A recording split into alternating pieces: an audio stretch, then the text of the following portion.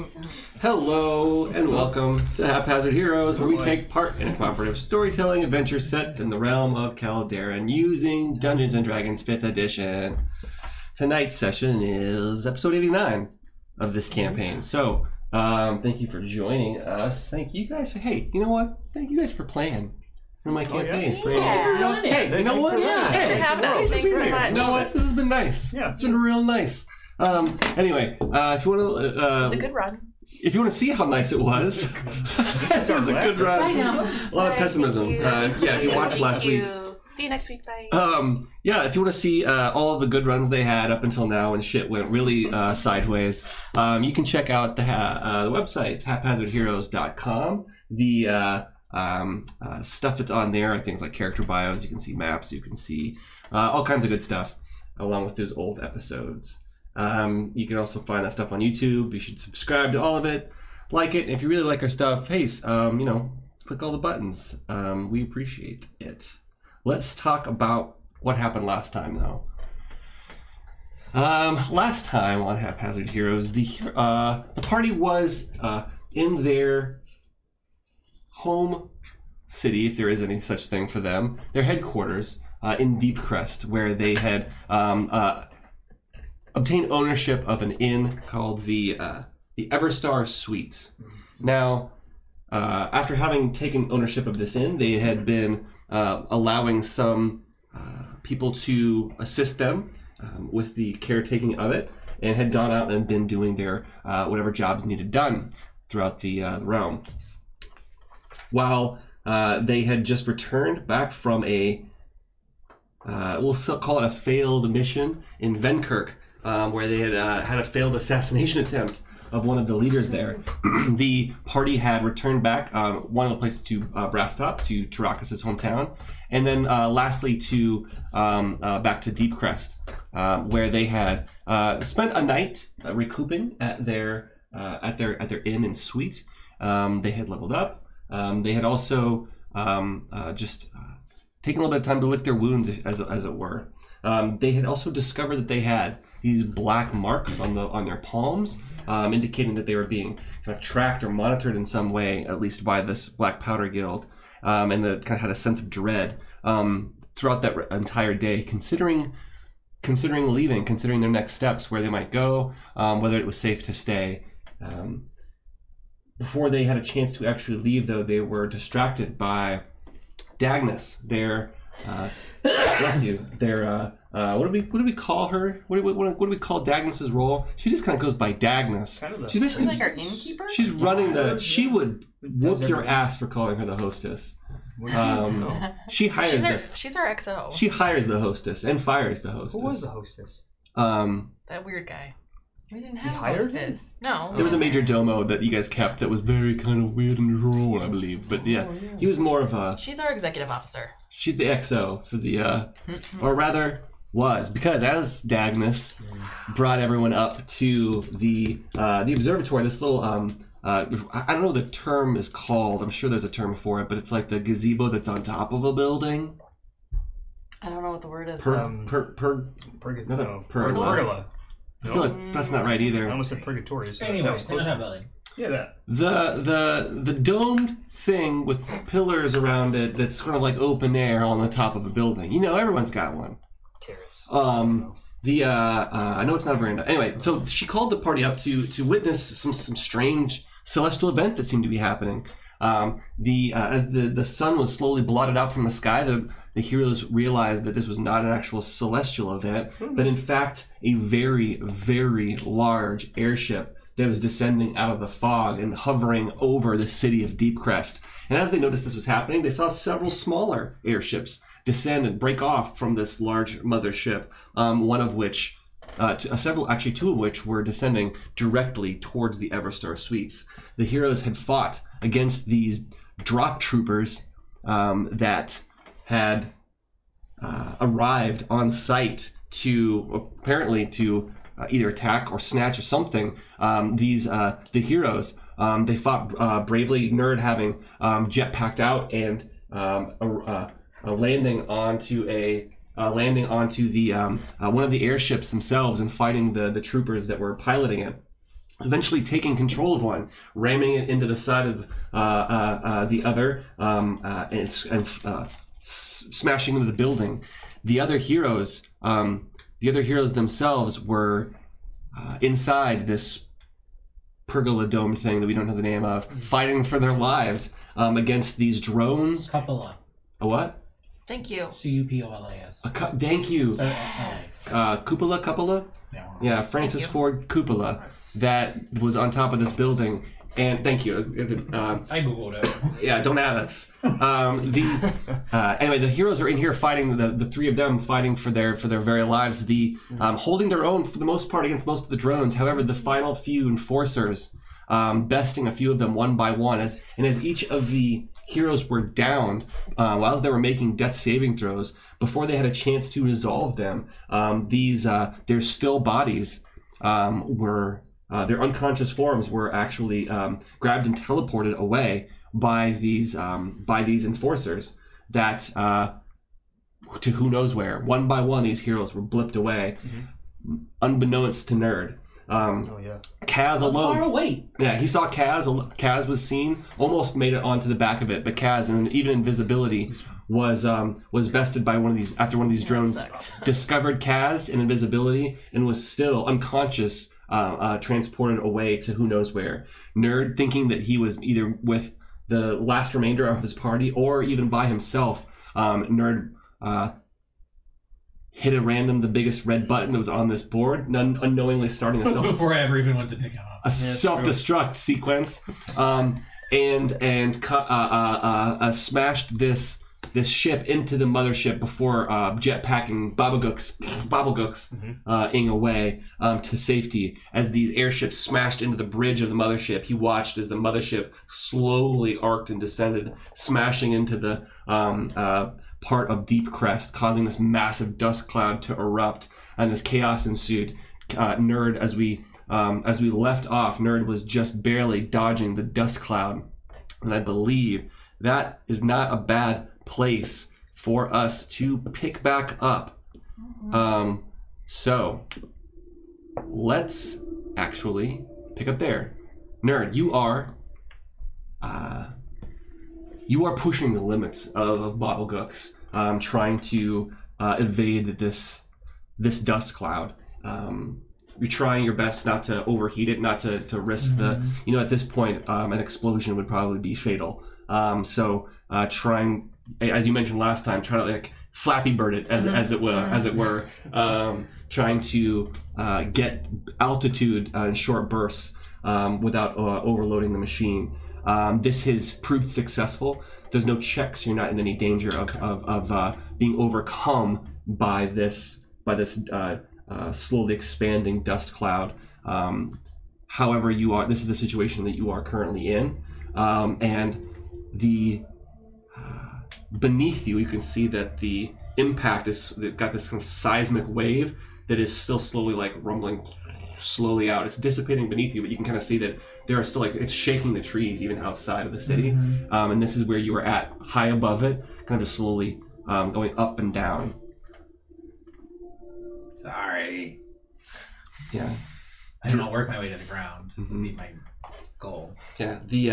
I mean, it would probably take a few minutes as the dust continues to go out, even after the seismic, like the waves are not continuing to ripple out, and the trees aren't being like rocked anymore, and all that stuff has already run its course. You can eventually land. It is now still an ash cloud, so it's still very dusty, and it's just raining bits of it's basically ash, but it's bits of rubble, bits of cinder, bits of little sparking things that you're not familiar with. Bits of technology here and there that you're not. If any other time, it would be a good time to scrap. This is the situation that you're in. It's hard to see more than maybe 40 feet in any direction, but and it's also kind of hard to breathe. But you've got lots of torn clothing and things. I think you've already done something similar before with you having kind of kerchiefs and whatever. But it is it is thick. The light right now is it's getting really dim because it was already getting dark to begin with, and now with the dust cloud, it's almost an eerie red in one side of the sky, and even that dull redness is starting to fade. So it's about to be pretty dark. From your experience, you also know that anytime that there's that much, you've been around a long time. You've even in probably in your sailings, there's volcanoes exist. It's not the first eruption or thing that you've seen before. Well, it's like you can expect the temperature probably to drop pretty significantly, and this is the situation that you're in. Looking for it's again to set the stage. It was now fairly late evening. It was the 74th, I believe. Correct me if I'm wrong. Very late on the 74th. You just kind of trying to find shelter at the moment. Are you trying to call anybody? What's the plan? I guess I would first thing would be trying to find shelter, but also try to figure out if the dust cloud basically passed me, right? The edge of You're gonna survey the damage a bit. No, I would just like to try to figure out if I think I can potentially get out of the radius of the dust cloud before finding shelter, or if I should just try to find shelter in said dust cloud. Oh, I see what you mean. It would be hard to tell from the problem is because while you're in it, it's hard to see the edge of it. Right. Bubble gooksing up a bit, as you do it a few times. I don't know if this is what you would do. You tell me if you're not wanting to do it, but you would try to get some altitude, and for as long as you can see, the dust cloud seems to be, at least in your area, it's hard to get above it, and that you can't see the edge of it. I would try to just find shelter then. Okay. Before I would send anything. Yeah, you are probably. It's a good call. You're probably wise enough to know that it's frustrating because, you wouldn't know if it stopped 20 feet, up from the you wouldn't know, so trying to find some shelter. It's almost like sleepwalking. You're just kind of stumbling around looking for something or anything. You can find some rubble. You get close to it. It looks like it was at one point. Looks like it's part of a farmhouse, half of what would have been a farmhouse at some point. One half of the farmhouse has been sheared off. There's a big, looks like metallic cylinder. What's the word? Like a saucer-shaped thing's kind of smashed through one side of the house, just looking smoking and sizzling. It seems to be one big solid piece of some sort of metal. But one of these bulbous pieces of these airships, but it's just shrapnel pieces that have kind of fallen and exploded. But with a quick glance around, there doesn't seem to be anyone around, alive or dead, that you can see in the area. And this is at least a partially intact roof to shield yourself from the ash. Yeah. As it's still falling. Eventually, the light would probably disappear, and you'd be left with whatever light you can create on your own, if any. So yeah, okay. So there'd be no with no lights. As the lights dim, there's just your kind of grayscale vision. You're thinking back about the day. It's been a day. Started off in your own hotel and inn, and with your own workshop, and now this is a very different situation than having a warm bed to cut up and sleep inside the mattress of. Any thoughts or any actions that you would do before you would take a rest? I am... Roughly how much time has it been? Since the actual impact and stuff like that? Maybe an hour, 90 minutes of just kind of evasion and trying to get away and finally finding shelter. Okay. I am going to attempt to reach out to Kaz with this ring of sending, and just be like, hey, pussy boy, still sniffing. I don't, are you okay? Just curious. Are you alive? Are you dead? Are you Ash? Did I fuck you guys up on accident? Love ya. you send this ring just like you always do. You can kind of feel the. Not here. Sorry. The rings have like kind of you've used enough of these now at this point. Okay, the idea of like a away message from Kaz is very funny that we should explore in the metagame. The rings that you have used now, you know that like how to tell that they actually go off or they work. Yeah. They kind of go from like this really nice burnished whatever it is, gold or whatever the material is, probably gold at this point since they're pretty expensive. That you're able to see that it goes like to this dull kind of tarnished. So you can tell that the spell has gone. It has gone off. It's worked. You wait. Motherfucking shit dick. I'm going to then decide to go ahead and try to get a long rest in. Yeah. Maybe in 8 hours he'll be up. Yeah. I mean, it's worth a try. So, Gnurd, you try to get some sleep. You rest. You put your head down in this wherever you can to get some rest, and you're surprised that even with all this stress, how quickly sleep comes, and you're welcome to go ahead and hit the long rest. I'm just gonna fix my remaining broken gun. Yeah, as you kind of. Okay, good. Absentmindedly, as you're going to sleep, you're repairing some of these weapons so that you have something. It's all the things that I do. On the following morning, the 75th, you wake up almost immediately after the 8 hours with a start, probably holding one of your recently repaired weapons. It is, we'll say it's 7:30, 8 a.m. in the morning your time, and the ash cloud seems to have diminished a bit, and it is up to you what you'd like to do.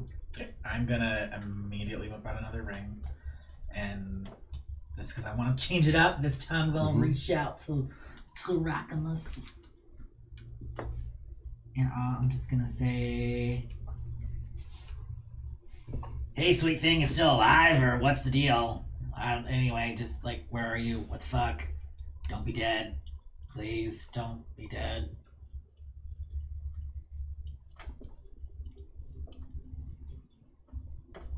There's another long pause. You see the ring turn dull on your finger again. And there's no response. Okay, I want to use one more ring.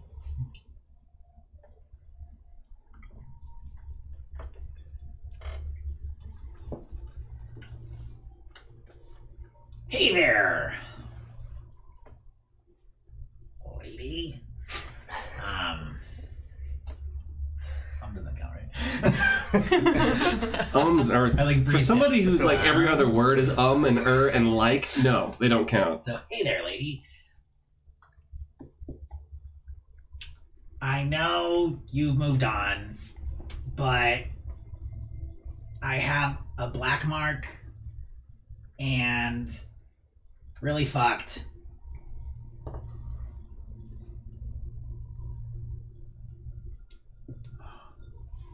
Also met Aziz. No. First name. Amir. First name. Amir. Because that's my name exactly. So Nice.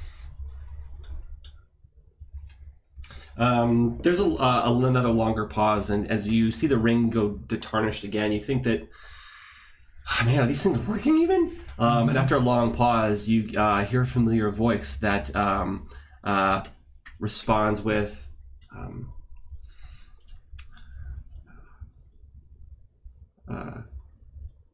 you met him. That is, I'm sorry you had to go through that. More sorry that you now share the mark.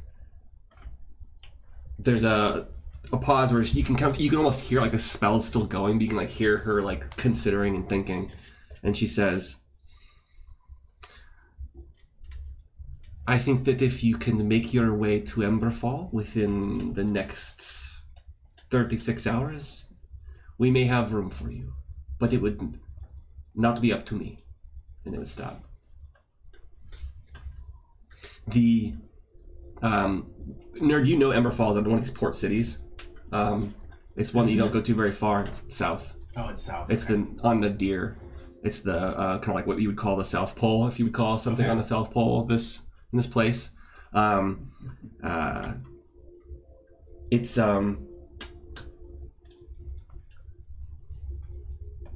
if there's a place that you don't really relish going to, if it's like it's like being stationed. It's like being stationed on like you know, Juneau or someplace in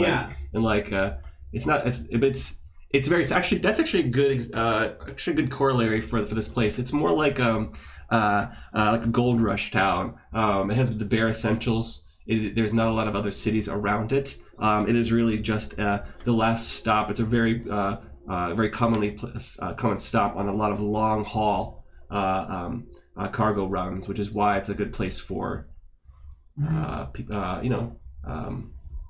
freemen to loot. What's been on the whole time?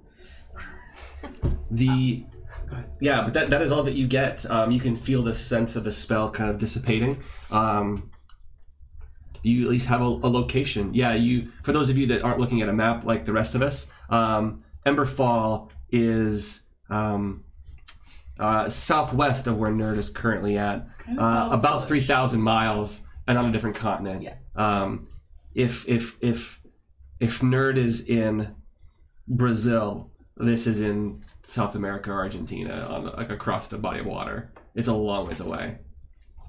That was a about to pow. Well, I mean, like if I'm looking at Antarctica, a globe. you mean? Yeah. Well, Emberfall is kind of like, it's pretty big. You said Brazil to Argentina. Well, Argentina's the bottom of South America. Yeah, kind of. Let's say. I guess. Yes. Okay. Yours is a better analogy. No, I'll give it to you. It is. So like, do I have a map? This might break everything, but I'm going to try it for the people who might be watching. I think I might have a map view. See if this still works. Give me a second. Other views. World map. Okay, let's see if this works. I wonder why. No map, no names. Anyway, weird.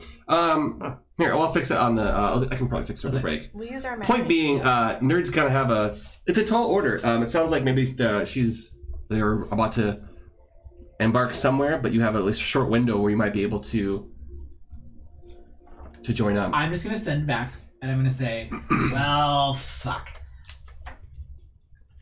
At Deep Crest destroyed. Daddy/guild has my friend from the... Where are you from? Shimmer. Feel like that's probably where you're going. Might help a little. Yeah, again, there's another delay, but you get a response back from her saying,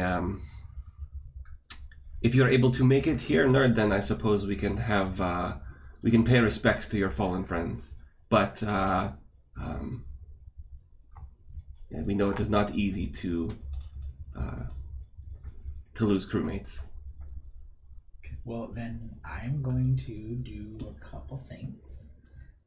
Oh man, you mentioned the Shimmer. She probably would have started off at the top saying like, any information on the Shimmer would be greatly appreciated. If you can make it here, then she would say the same thing like, if you can make it here. Okay, so commemorate your friends. I am going to basically, and you can montage this however the fuck you want, because I feel like this is probably going to take some time. See if I can find enough pieces of an airship to put one together. You want to put like hodgepodge together? Like fucking Junkrat one together. I don't know how else I'm getting there. If Rocket Raccoon can do it, you can. I want a skills challenge. I love this. I love the gumption of this Because shit. I think that like the docks have to have been totally wiped out, and they still wouldn't make it there in 36 hours anyway. And the DM just had the hubris to describe one of these things in the middle of this house. I know. That's great.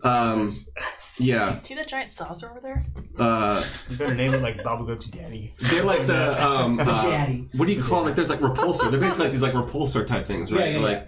So yeah, one of these major large repulsor things is right there. All right, let's talk about skills checks really quick. Let's see if I can do one of these quick. Let's see. We need. And if I need to use any sovereign glue, I will. Sovereign glue is like the things just get slapped together. A whole bunch of it. That's awesome. I will allow a sovereign glue to replace a failure. Ooh, okay. Oh. One time only, That's right? fine. Like, That's like, fine. I'm down with that. okay. All right. So let's see what we got here. We only need so many of these. I need. Okay, I have a question. Is this going to be skills challenge beyond tinkering checks? Nope. Okay. You can do the same thing. You can keep spamming. You can spam the same thing. However, I'm okay with that because you also don't have people here that give you like guidance. Yeah, like I'm like, yeah. So let's see. DC for putting together something that you have seen before in practice, and this is kind of one of your character's shticks, is seeing IP, ripping it off, and doing it better. Sorry, this is a little bit metagame. Nerd's kind of one of Nerd's tinkering things is like, huh, how does that work? I think I can do that. But then doing it better than the people who did it, and not really getting that it's better. Yeah. Case in point, the black powder. Case in point, the skiff. Case in point, Bobblegooks. Case in point, things that the Emergent Menace did. Anyway, so this is something you are naturally have a preclusion to being very good at. So I think the DC for this, with your tinkering check, is going to be 17. Okay. And I think that I need 3 successes before 3 fails. We'll keep it straight up. Okay. I think this is a pretty even thing. You've seen it. You've got all the parts. You've made something on a smaller scale. And I'll also give you this. If you can succeed on... Actually, whether or not you succeed or fail, I think this is probably enough to give you insight into future projects that would maybe want to replace some of the more dangerous black powder type technology with some of these technologies, which is obviously something different. Repulsor things. This seems more similar to what those fusicians were working on, some the black powder things. instead of some like. Yeah. I can't wait to hear what these things will be named. So, as you were, let's talk. Let's keep some of these things clean over here. Okay. Let's move some of these things because I don't know if people can kind of see it. Let's talk about successes and failures. Let's get the first one. And if you don't mind kind of narrating, let's kind of like freehand, or I can kind of help. Finding and scrapping things. So this first piece is this big repulsor disc that you found is already in your shelter. Talk to me about this first roll, just kind of assessing how the technology works and just wrapping your head around it. I would like to stroke it in a loving way. Talking to it? Yeah. And then also hitting it when I don't feel like it's listening. Okay. So, all right. I can just see this happening. So give me a roll. And so let's hear if it talks about loving me or if you're going to smash it. That is 22. So, all right, so talking to it lovingly, so it's getting some strokes. You hear Gnurd kind of, no one else is there, but if it were there, you could kind of hear Gnurd, like, pretty metal. Yeah. Talk to me, Goose. Here we go. And then I'm going to assume from my short time mastering an airship that there should be some type of lever-based system to control thrust and pitch and stuff. Yeah, how do you control it? Yeah. All right, the fly-by-wire stuff. Let's talk to me about this second roll here. That was my second roll. Yeah, no. Oh, roll. Yeah, Okay, sorry. I'm not talking about. I thought you were like narrating it. I was like, no, that was yeah. 23. Ooh, even better. Another good one. All right.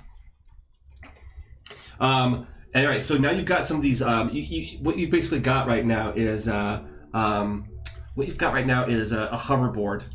right? You've got a small airship goes across water. And this is what you're basically doing. Now you've got something that hovers. So I need thrust. And you have something with some control. Thrust. What you're talking about now is watch thrust. Back to the Future. Thrust. How do you get something Exactly. high enough across water? If there's anything special you want to be adding to it that's like an augment, or if there's anything special you want to do for speed. I would like to look for time. some kind of a sail action.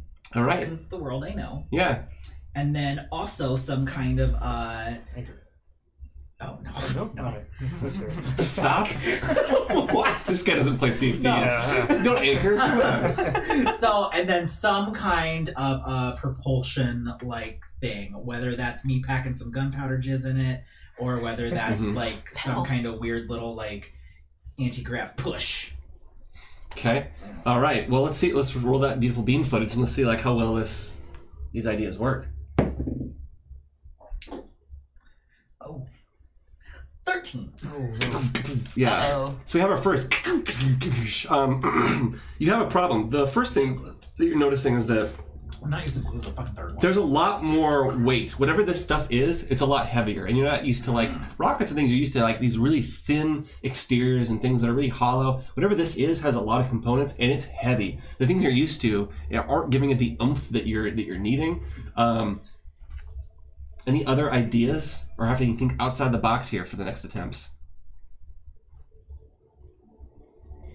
Can I try to break the apoptosis sphere in half and like integrate it into the thing? Yeah, try to like, get a new power source. Yeah, you can. I mean, that's 0% though. Like, I'm just like trying to like mimic circuitry for something. You're basically replacing things out. Yeah, we'll say that you're like we'll say that you're. It's a skills challenge. We'll say that there's a robbing a god to get an airship. There's a connection that you're used to using as like a spark. We'll say it's like a what's it called? Like a hammer, like a firing pin. Yeah. It's like a more of a explosion type, combustion based. Firing pin. And you have this idea of like, actually, it seems like this whole thing wants to convey energy from here to here, and this might be a better way. And so you're basically taking to move the energy. You're just cramming this thing in there. Give me a roll. Let's see how well this works. How effective this is. Nat 20. Oh, nice. And that's the third one, right? So that's a 31. Oh, the 31. So you, as you cram this thing in there, it like the DeLorean in an episode, and like the second Back to the Future, it kind of starts hovering in this kind of like unstable but predictably unstable pattern. I made the Mandos like Happy Starfire. Oh yeah, nice. Yeah, it's all like it's like bad chrome, and it's like, but it functions. It's got pieces of this. The black and teal paint that was on it at pieces, but it's mostly just a junk ship at this point. It's got like a sail, literally like maybe like a junk type boat. These kind of like makeshift sails off to one side, but it's got these symbolic blue. It's got one really large blue repulsor engine on the bottom, and then it functions more like a helicopter. Because there's only the one large repulsor, so as you need to go forward, you just kind of like tilt it, and it's more of just like controlling that like tilt more than anything. So it almost functions more like a UFO at this point, with you kind of riding the top of it on like a how are you again strapping? We'll say that now that you've succeeded, you're probably like spending the rest of the time like figuring out how to strap yourself to it, and any other accoutrements. How about this? I will allow you one more roll of the dice. Okay. And this is it already works. I want 1 to 20, random luck, no tinkering skills, no mods, no nothing. And this is just to see, you want to add any accoutrements to it? Give me a roll and we'll see how sweet those things are, and we'll talk about what they are. Oh, okay. Whoop. In the box. Very excited. In the box. That's 6. A 6. All right. So something perfect nerd. What's something that's kind of lame, but is like a little modification you want to add to this thing? Fuzzy balls. Yeah. It's like 1,000%. So what kind of these dice? Are they balls? What are these things? Just like the little foam like koosh balls? Actually, no, I don't want it to be balls. I want it to be like mini apoptosis spheres. All right, we'll each have some apoptosis. There you go, perfect. Yeah. Like let's say that's a thing that you got. Once you got the catalyst going, you still have them. So you have these two broken halves. Yeah. So you got these two broken halves, and you just kind of hang them over the handlebars. So the faster I go, it spreads. Oh god, I hate this thing. I don't know why I said this thing's got handlebars, but I'm imagining handlebars. But all right, so it's like a swoop. You're good. Nerd. Anything else you want to be doing with this airship? Another you've got. Yeah, made? I want to. It takes you. I want to paint letters on it. I want to put TOLIKAGNU. Hit me with that one more time. Tolikanu. What? Hit me that one more time. TOLIKAGNU. The first part of all of our names. Oh. Aww. That's sweet. Yeah. Tolikagnu? Well, he doesn't think the G's pronounced. But yeah. Oh yeah, Torakas. Okay. Thank you. I had to wrap my head around it. Okay. So as you christen this thing, are you going to spend any more time sitting here? Or are you going to kind of take off? This probably took. I got 36 hours, and I figured this took most of a day. This probably took an entire bit of a day. This is probably finishing up at about the time that you wish you could take a rest. Yeah. But you know you don't have the time for it. And like honestly, his hope is like he knew that they were trying to take Kaz. So like, I think it's fair that he assumes that like they were taken because otherwise he would have seen their corpses. Yeah. That's logical. So I feel like he's hoping they're like in the beast and can't be reached. Okay. So you keep hope alive. You kickstart this thing like a motorcycle, and it begins to hover, and you tilt it towards the southwest and begin to race off at a breakneck speed. This repulsor engine is maybe double what you're used to. It is dangerous. I imagine. I was just gonna say, like, don't let me put this on you. I imagine that what we see as Gnurd takes off, as what we hear in the distance, is a maniacal laugh. As Gnurd is worried about his friends, but is having a moment as you take off. You got a sick ride. That's awesome. Let's now cut, if you don't mind, to Tolik. Oh, give her some attention. Love. Come here with your little tail. Here you go. Give her this. I don't think it's right though. Yeah, I don't. she'll get it. So, let's cut to, I believe, Kaz, Torakas, and Lilith. Ooh. Are we all together? You are not. Okay. Each of you. We'll describe a little bit about your situations, but you are, all of you are experiencing the same thing. That you are alone. You guys are all in isolation. You guys are all in a small. Always alone. You guys are all in a small room. These rooms are bright white. But there's a padding on the sides of the room, but there is a constant white light that is in this room. You are unable to hear or see out of this room. There's a little small slit in the in what looks to be a door that is also padded. There is a covering on this slit in the door, so you can't see outside of it. You also can't hear anything happening outside of the cell except for a jangling of what sounds like maybe some keys. Because it sounds like that's what's happening right now. One of the walls, as you guys are groggily coming to, so what is happening is that each of you are alone. Each of you are kind of blinking, your eyes open, and it is like you have woken up after a night of drinking. You guys are, each of you, sore, like you've been asleep for too long. You know the feeling when you've almost slept too much? Mm-hmm. You guys are sore. The other thing you can notice as you guys are blinking is that you guys at the moment seem to have free range of motion until you realize that it's only your head, your hands, and your waist. Your feet seem to be manacled to this chair that you guys are in. It's a comfortable chair, but you are manacled feet-wise to this chair. After a few moments go by, another feeling that is obvious to you is that you don't seem to be waking up fully. Lilith, you're used to this feeling a bit. It's almost like you're still drunk, but you are, I don't know if any of you have experienced this specifically to recognize it, but you are all in different manners drugged, sedated, not fully awake. You are very groggy. Then after a few more moments, you can see that, because again, your hands, your head, basically everything except your feet has free range of motion. And as you're kind of feeling around, you can see that your bodies have been bandaged. You have none of your belongings on you or in the room. Your clothes are gone. You are wearing black and teal, like one-piece jumpsuits. This is not my color. It's not, Lilith. It is not. Yeah, she hates it. Yeah, boo. Come over here. Come back around. Come over here. And here, take that.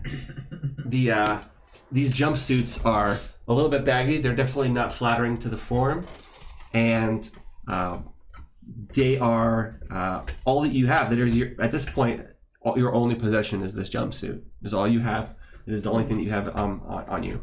The room itself, you now notice, has this kind of very kind of low-pitched, quiet sound that is kind of constantly, they're kind of like drowning out anything else, almost like a white noise.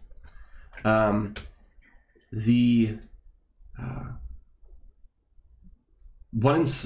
wall that is opposite from where you are, from the chair that you are in, each of you are in, blinks once and is no longer white and is now has a projection, is basically a screen that has an image projected on it. And it says, again, each of you are alone in this room as you're getting this orientation, and it says, and it's a presentation that has something in a language that you guys don't quite understand, but there's a translation after each of these. It introduces you, saying that you are being held in a Federation high security penitentiary operated by the Terrestrial Security Guild, the TSG. And there's this like kind of iconography of this guild everywhere. But this is what you're used to, right? You guys are used to like a guild is running everything at some point. This seems to be run by one of these Terrestrial Security Guild. It does not give you a specific location. It just says you are being held in yeah. It says you're being held in it would give you a number of like you're being held in installation 3B of this of the Federation Security Guild high security prison system. These are the following things that you can expect in the coming days. You will be assessed for physical and psychological health. You will be given a series of questions and tests. You will then be rendered with a verdict from the 3 judges and be given a sentence. If that sentence involves a continued stay in this penitentiary, that stay will be determined by the judges, and that duration will be met with you'll be surprised that this will be a very cleanly, a very clean environment for you all to stay and live out the rest of your internment here, while you would be given productive assignments to be working on. However, that would be only after a verdict has been rendered. Over the next several days, you'll be given these tests, and we hope that your stay will be as unintrusive as possible. The presentation ends with, we find that it is important that while we often do not need to administer corrective actions, that any attempts to disobey or to harm inmates or other staff or to escape will be met with swift corrective measures. We find that inmates often do not truly understand the swiftness of this and the scale of these things without actually experiencing themselves. So please prepare, as we are administering grade 1 corrective measure at 0.8 seconds now, and you guys feel that there is a feel of like you guys can taste copper, as there is an electric charge that seems to emanate from inside, like the back from behind one of your eyes. Good. As you guys inside of your head, as each of you individually will say, let's do this. Oh, I forgot how we start. Yeah, I'm already dead. Let's talk. Yeah, I forgot. Let's start. I forgot to set everyone up. What I need everyone to set their things to is everyone is going to be set to half of your max HP. I'll let you guys go ahead and put that in. When you guys got that done, into conditions, I need you all to put your conditions. The condition is exhaustion, and all of you have 5 levels of exhaustion. Shit. Fuck. It means that, and you guys can read that what that up is. Basically, it's speed halved. You're not able to move. You guys are so lethargic. Speed is 0. Your HP max is halved. You have disadvantage on any checks, pretty much. It's the one above death. You guys are feeling pretty bad. And as you guys feel this shock, you guys each take. That's not the right dice size. Okay. You guys each take 11 psychic damage as a jolt fires off from inside your head.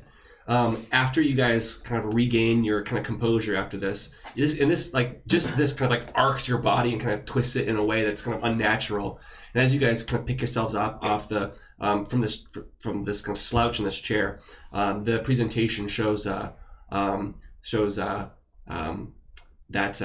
a small, maybe half-inch capsule has been administered into the frontal cortex of each of your brains. That is going to ensure that all compliance is followed during your time here, and we find that we don't have too many problems at these facilities, so we trust that you have a safe stay. And with that, the presentation kind of snaps off, and you guys are left back with this simple, flat, white wall. As you guys are each in this room alone, is there anything you guys would do alone in this room? I yell at the wall, see if I can get the picture to come back. Mm-hmm. Where are my speaker's robes? Those were my dad's. Give me them back. Hello? Oh. Mm-hmm.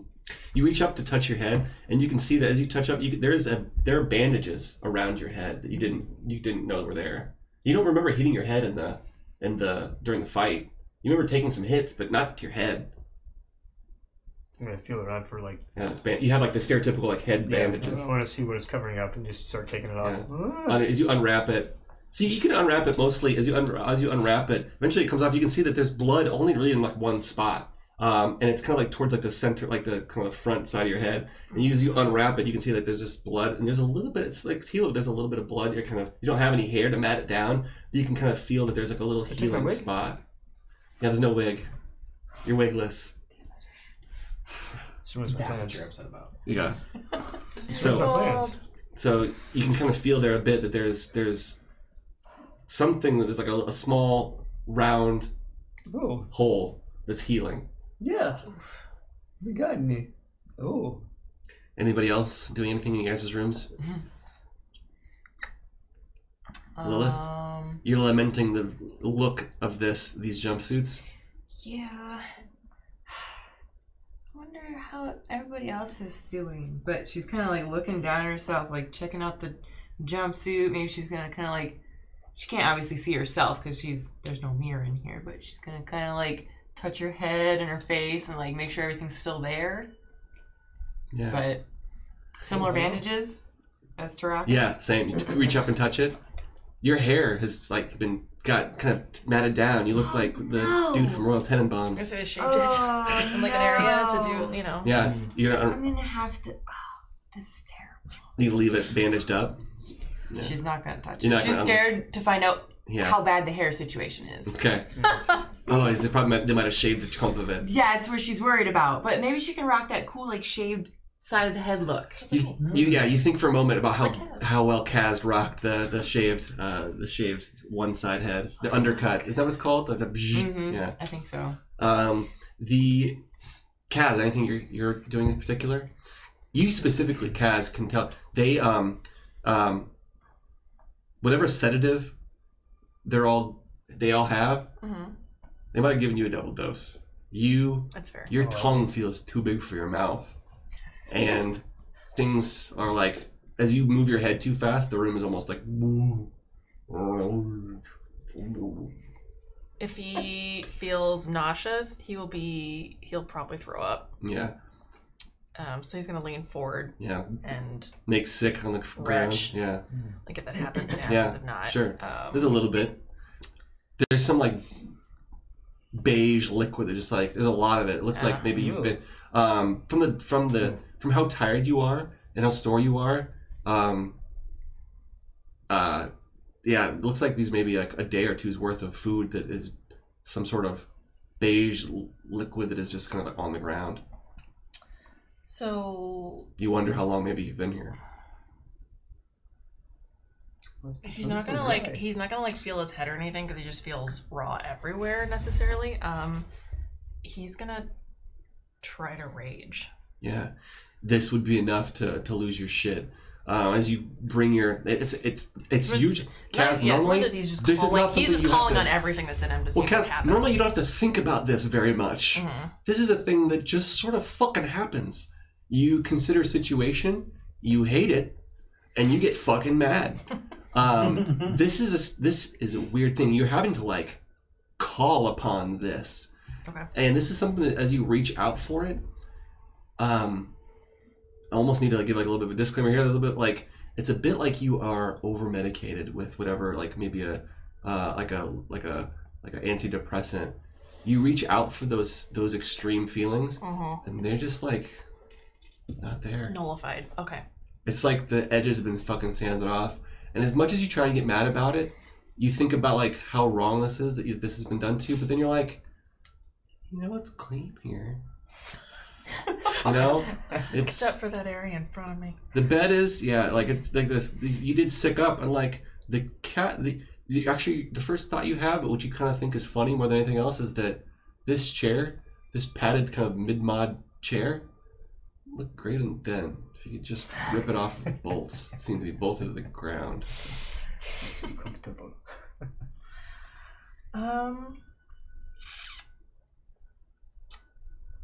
He's going to probably rest his head back on the edge of the chair where he is and close his eyes and try and sleep. Yeah. Everyone else kind of doing similar things after struggling for a bit. There's not much you can do. It'd be a few hours. If there's anything else you guys want to try, you're welcome to this first. Yeah, with how bad we feel. He's just kind of like, if he can't even rage, there's no way he can actually do anything. You stew about that for a moment, Kaz, but sleep finds you like that, and you are out. Lilith and Torakas? Can I look down just to see if the black mark is still on our hands? Yeah, it does still seem to be there. Okay. Oh, they took my gloves. Damn it. The owlbear gloves are gone. Staff is gone. I just got all that stuff. All your treasures. All my treasures. I'm just a very sad Eladrin right now. So you spend a couple hours just considering the things that have been taken from you. How unfair, just how unfair it all is. Kaz also thinks that he looks really good in the jumpsuit. Kaz is rocking this jumpsuit. He looks great. Kaz, and again, your arms are free. You don't have a lot of strength, but you don't have to fucking rage to rip the sleeves off these things if you really ever wanted to. But you're welcome to mod this however you might want. He looks awesome. Or as Kaz, I can also see Kaz being the type that like takes the sleeves off and like zips it to the waist and like just, like wraps it. You know what I'm talking about? Like, if it's like zipped, if it's like one of the long zip ones, like a flight suit, just the legs. That's it. He's definitely gonna like probably zip it down low and just like be like comfortable. Like you kind of roll it up, like people do in prison. He'll roll the sleeves up and he's just in every prison movie. Sit and wait. Tear his. Well, he looks amazing. Trakas is tearing at his, but unable to tear it. It's not tearing yet. What is this material? It's really tight. Goddamn polyester. Yeah. So this is the scene. Eventually, you guys all find sleep after this very strange orientation into this place. The scene will shift, and we see Gnurd flying across a body of water, rubbing his eyes, tired with sleep, kind of like snoozing and dozing, falling asleep onto the handlebars, and as the airship kind of like hovers and tilts, lurches, Gnurd wakes back up, continues flying this airship, this makeshift airship, as far as he can, all through the night. Eventually, we'll just kind of fast forward a bit, Gnurd, you to the following morning. It is now the 76th of Kulara, the morning for Gnurd. The body of water ends below you, and you can see in front of you these snowy peaks.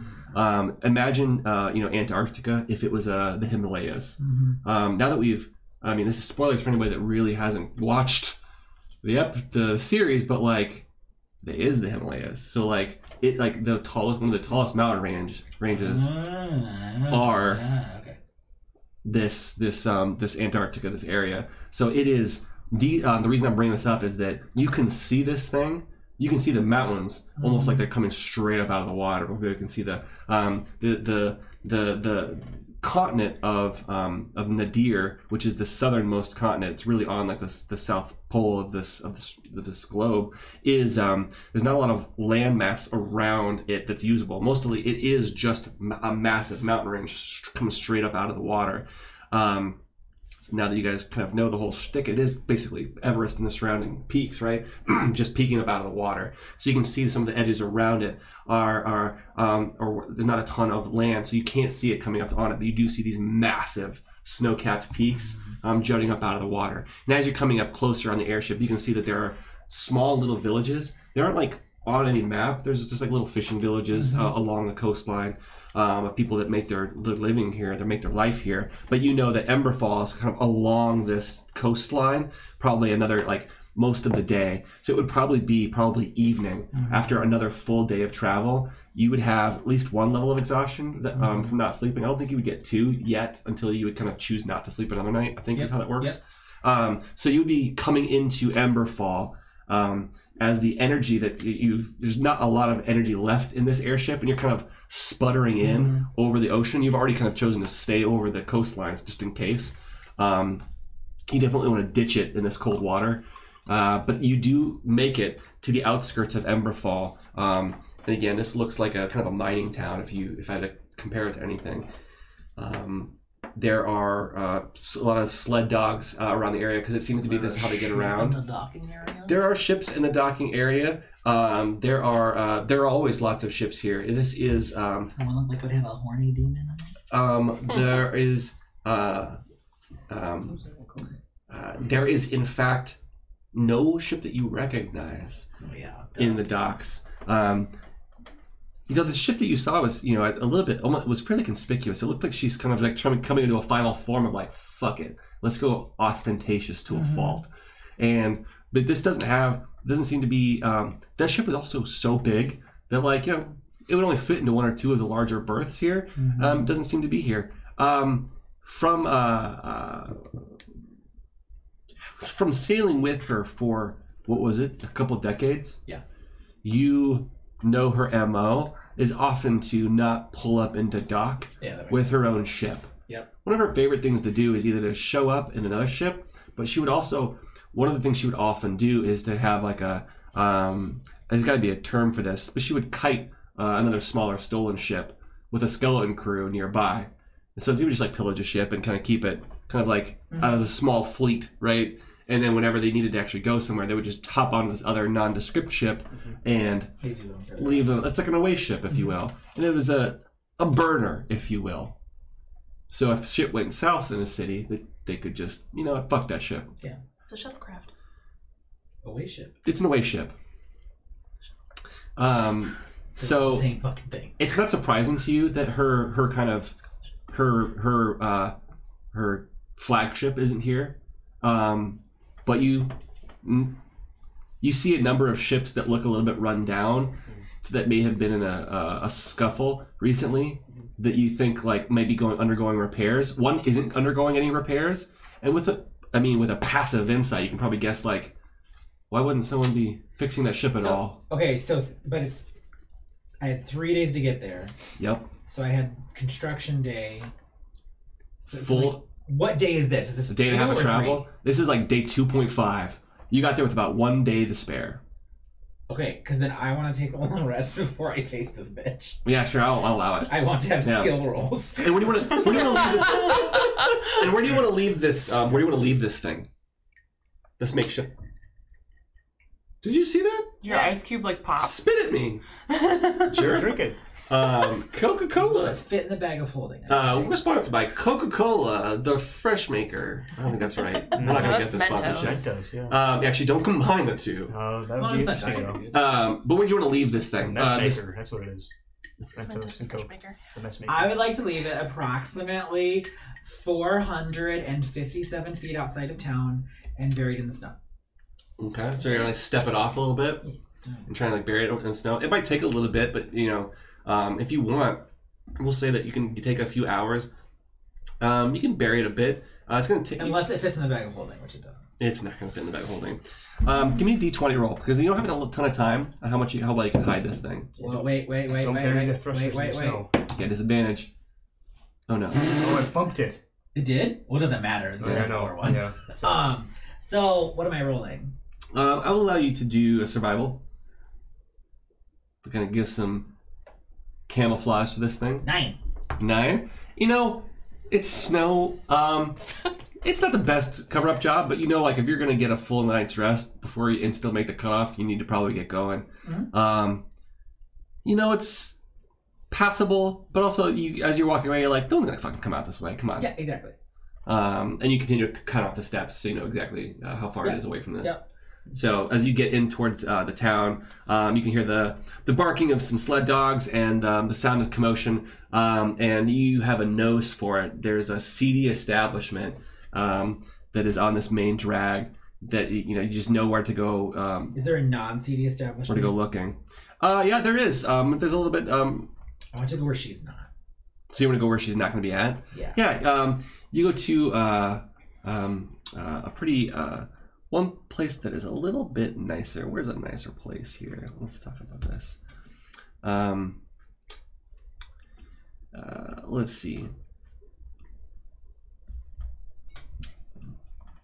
Yeah, so you I'm gonna write this down so I don't forget about it. So you enter this one place that is pretty nice. There's a piano playing.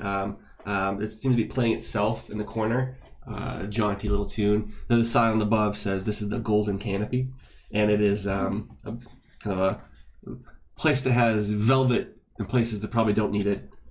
Just posh for no reason. It's not the most well attended because there aren't a lot of posh people here in the ass end of the world. Yeah. So there's a bartender that is giving you his full attention. His handlebar mustache as he's wiping down a glass and says, asks for what you'd like. Hey, dweeb, I need a fucking room and I also need some fish milk, stat. As he just doesn't respond and just kind of nods and wipes down the glass, slides a key over kind of halfway, and has a glass. There's two parts. This place is so fancy. There's actually a bouillon, like a cube of fish bouillon, and then they have they seem like they've heard about it. Now that they there's like a pour over of warm water, and they like have the steamed fish milk that like separates them. Yeah, it's warm because they make it like they pour it over this cube, and as it expands. Ooh, fancy! Yeah. Well, as he said. You notice that this is actually branded. It looks like there's a fish milk brand that is now being sold. That is fish milk light. And he's offering this to you. He says the worst words he says would be for a pint of fish milk in a one room, one night is we'll say gold piece. Okay. Meals are from 7 to 10. Okay. You have any bags that we need help you up with, or touch my shit, I fucking kill you. Noted. We offer that service for free. Wait, what service? Not touching any shit. Oh, okay. We'll do us to send any more milks up to the room? Sure, why not? So they you're shown to a room. It's up a flight of stairs. It doesn't sound like there's too many other people here. But you've got a key to a room. It's a small little. It's not the it's not the largest room, but it's nice. It's got its own little bathroom area. It's got a little washroom. It's got 2 beds in this room. You only need the one. But there's a window to the outside. It's a heavy little curtain. It's pretty nice.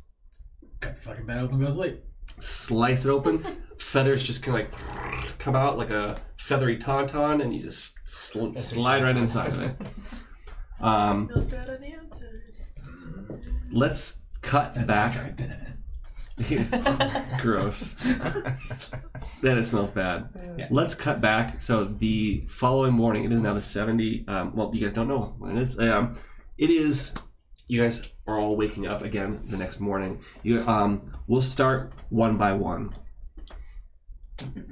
Torakas, you awake with a start as the door in front of you is open, and it's unsettling because you are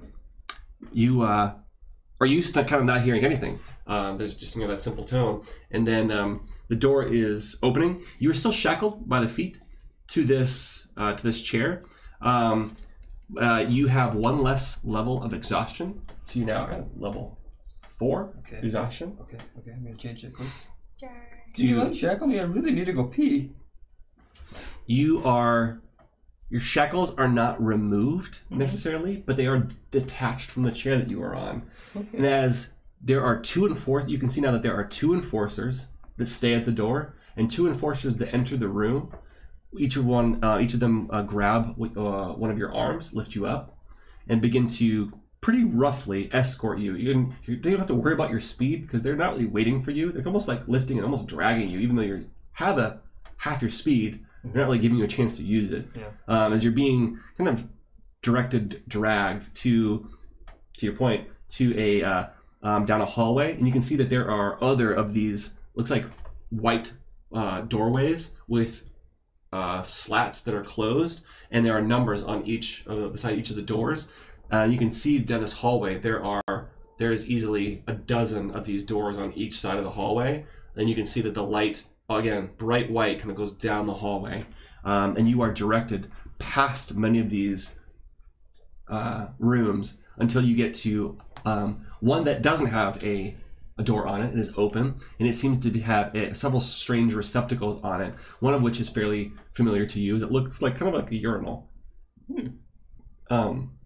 Or at least a kind of a squatty potty kind of thing. Yeah. And it is it's open door. You are kind of placed in front of it, and you are directed to do your business, but they're not leaving your side.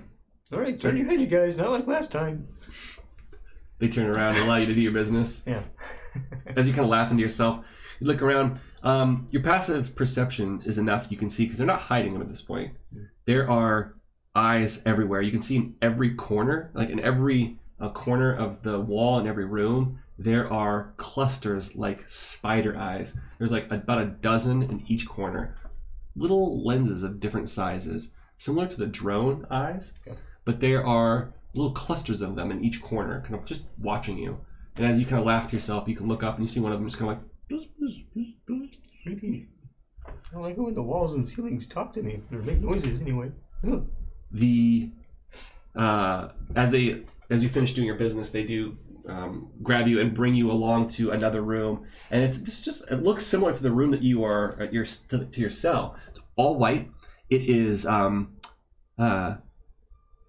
has a chair in it that they bring you into. Again, connect your feet shackles to this chair. Except this room has a table in front of it. And the table's just far enough ahead that you can't quite put your hands on it, like you couldn't lean on it, right? Mm-hmm. It's just like a table in front of you, kind of at arm's length. There's another chair on the other side of it that is a different chair. It's not shackled. It doesn't have connections or anything like that. It's just a kind of a plastic white chair, like a folding chair almost. The room is empty, and they bring you in. They strap you to this chair, and then all of these enforcers then leaving you in this room by yourself. This kind of white noise tone is still present in this room, and you can kind of sense the silence more than anything else. And then the lights in the room go out, and you're left in pretty much pitch black, and then there is a low light from, oops, that's not the right one. There's a low light from below. from like kind of the floor, the edges of the floor. Okay. It's a very dim light, and it kind of like casts this kind of menacing glow up from the bottom, kind of undercasting. You know how like you tell ghost stories, like this lights up from the bottom, and it puts this effect on everything in the room. And you're kind of left in there for a moment as this how to describe it? I guess as this room changes a bit. You're left until the door opens again, and looks to be a male humanoid is entering the room. They have they're not dressed like an enforcer. They have the black jumpsuit on, similar that represent the terrestrial security guild that you're used to, but they have a white lab coat on. They have a couple other things, but they have a clipboard in their hands as well. And they enter the room with you, Torakas, and set this clipboard down and take a seat across the table from you. Hi. Good morning.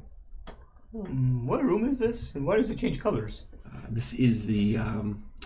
I see. He kind of looks at this clipboard and says, "I can see this is your first time here. This is one of our assessment rooms that we have here in the facility, where we conduct some of the tests that are necessary to determine the psychological state of some of our inmates." What we'll be doing, and this guy has kind of what looks to be like a little plastic pencil. This is sort of like a little digital, kind of like a digital notepad, if you will, with a little steno pad is what this guy's got. He's got a thick mustache. It looks like a not a Ron Burgundy. What's the guy in Parks and Rec? Oh, he's great. Ron Swanson. Ron Swanson. What's yeah. that guy's name? That guy's great. I don't know, but he's married to Megan Mullally, but I don't know his name. Anyway, that guy's mustache. I feel terrible for not knowing it. Something isn't new. I don't know. We'll figure it out. They're screaming on that right now at us. So the No. this guy's got like that serious mustache and this white coat, and he's looking at your clipboard and he says, "Yeah, I see that this is your first test here." He's kind of tapping the clipboard, and he's kind of taps his he pulls out. He's got like a little pack in his lab coat, and he's just kind of considering the clipboard, and he says, "So Torakas, is that how you pronounce it? Torakas Umber Frail? No. Frale or Frail? No. No. It's important. I mean, these tests are important to assess how you will be how you'll be treated, and how your verdict might be administered, but also your future here in this facility. It's important that we get an accurate baseline. I'd advise that you participate. I can't force you to, if you don't want to, but it would be in your best interest. But as I find that it's usually good to build a rapport. Do you mind if I smoke while I'm in here? It's a horrible habit, I know. But yeah, if you want to, I wouldn't be one to stop somebody from wanting to do something comfortable for him. Appreciate that. He'll tap one out, and he'll these are just like rolled cigarello type things, and he'll set them on the table. He'll offer one to you if you want. Yeah, okay, sure. And he'll offer you one of these cigarellos, and he kind of lights his, and he'll offer you. He'll light yours as well. No, thank you. I'll just say. He's kind of have it. He's called it. He considers it. He takes a couple pulls off of his, and he's kind of still considering the clipboard, and says, "Well, okay. If you don't mind, I'll begin here." And he reaches into a small briefcase and brings out. It's a small contraption. It's a small box. It starts off as a small box. And he sets it in the middle of the table, and he raises one side of it. It's shape of it's hard to actually. Perfect example. You guys remember Elmo machines from school? Mm-hmm. Overhead projectors. Yeah. Okay. It's a similar shape, only smaller. And so it's got like a square base, and it's got like a neck or an arm that kind of comes up, and on the top of that arm, as he lifts it up, like an antenna kind of thing, only thicker. On the top of this thing, there's 3 of these lenses. Much like the drone, although these are larger, kind of a higher fidelity, and each of these 3 lenses the apertures seem to be tightening and widening and considering you, Torakas, individually. And each of these 3 have a dull red glow, a little bit unsettling. As this machine is sitting in the middle of the table, just looking at you, considering you, and these 3 lights look like they are looking straight through you. This is unsettling. I don't know what that thing is, but don't pay attention. You don't need to pay too much attention to the device. The device is not important to the test. If you this test is going to be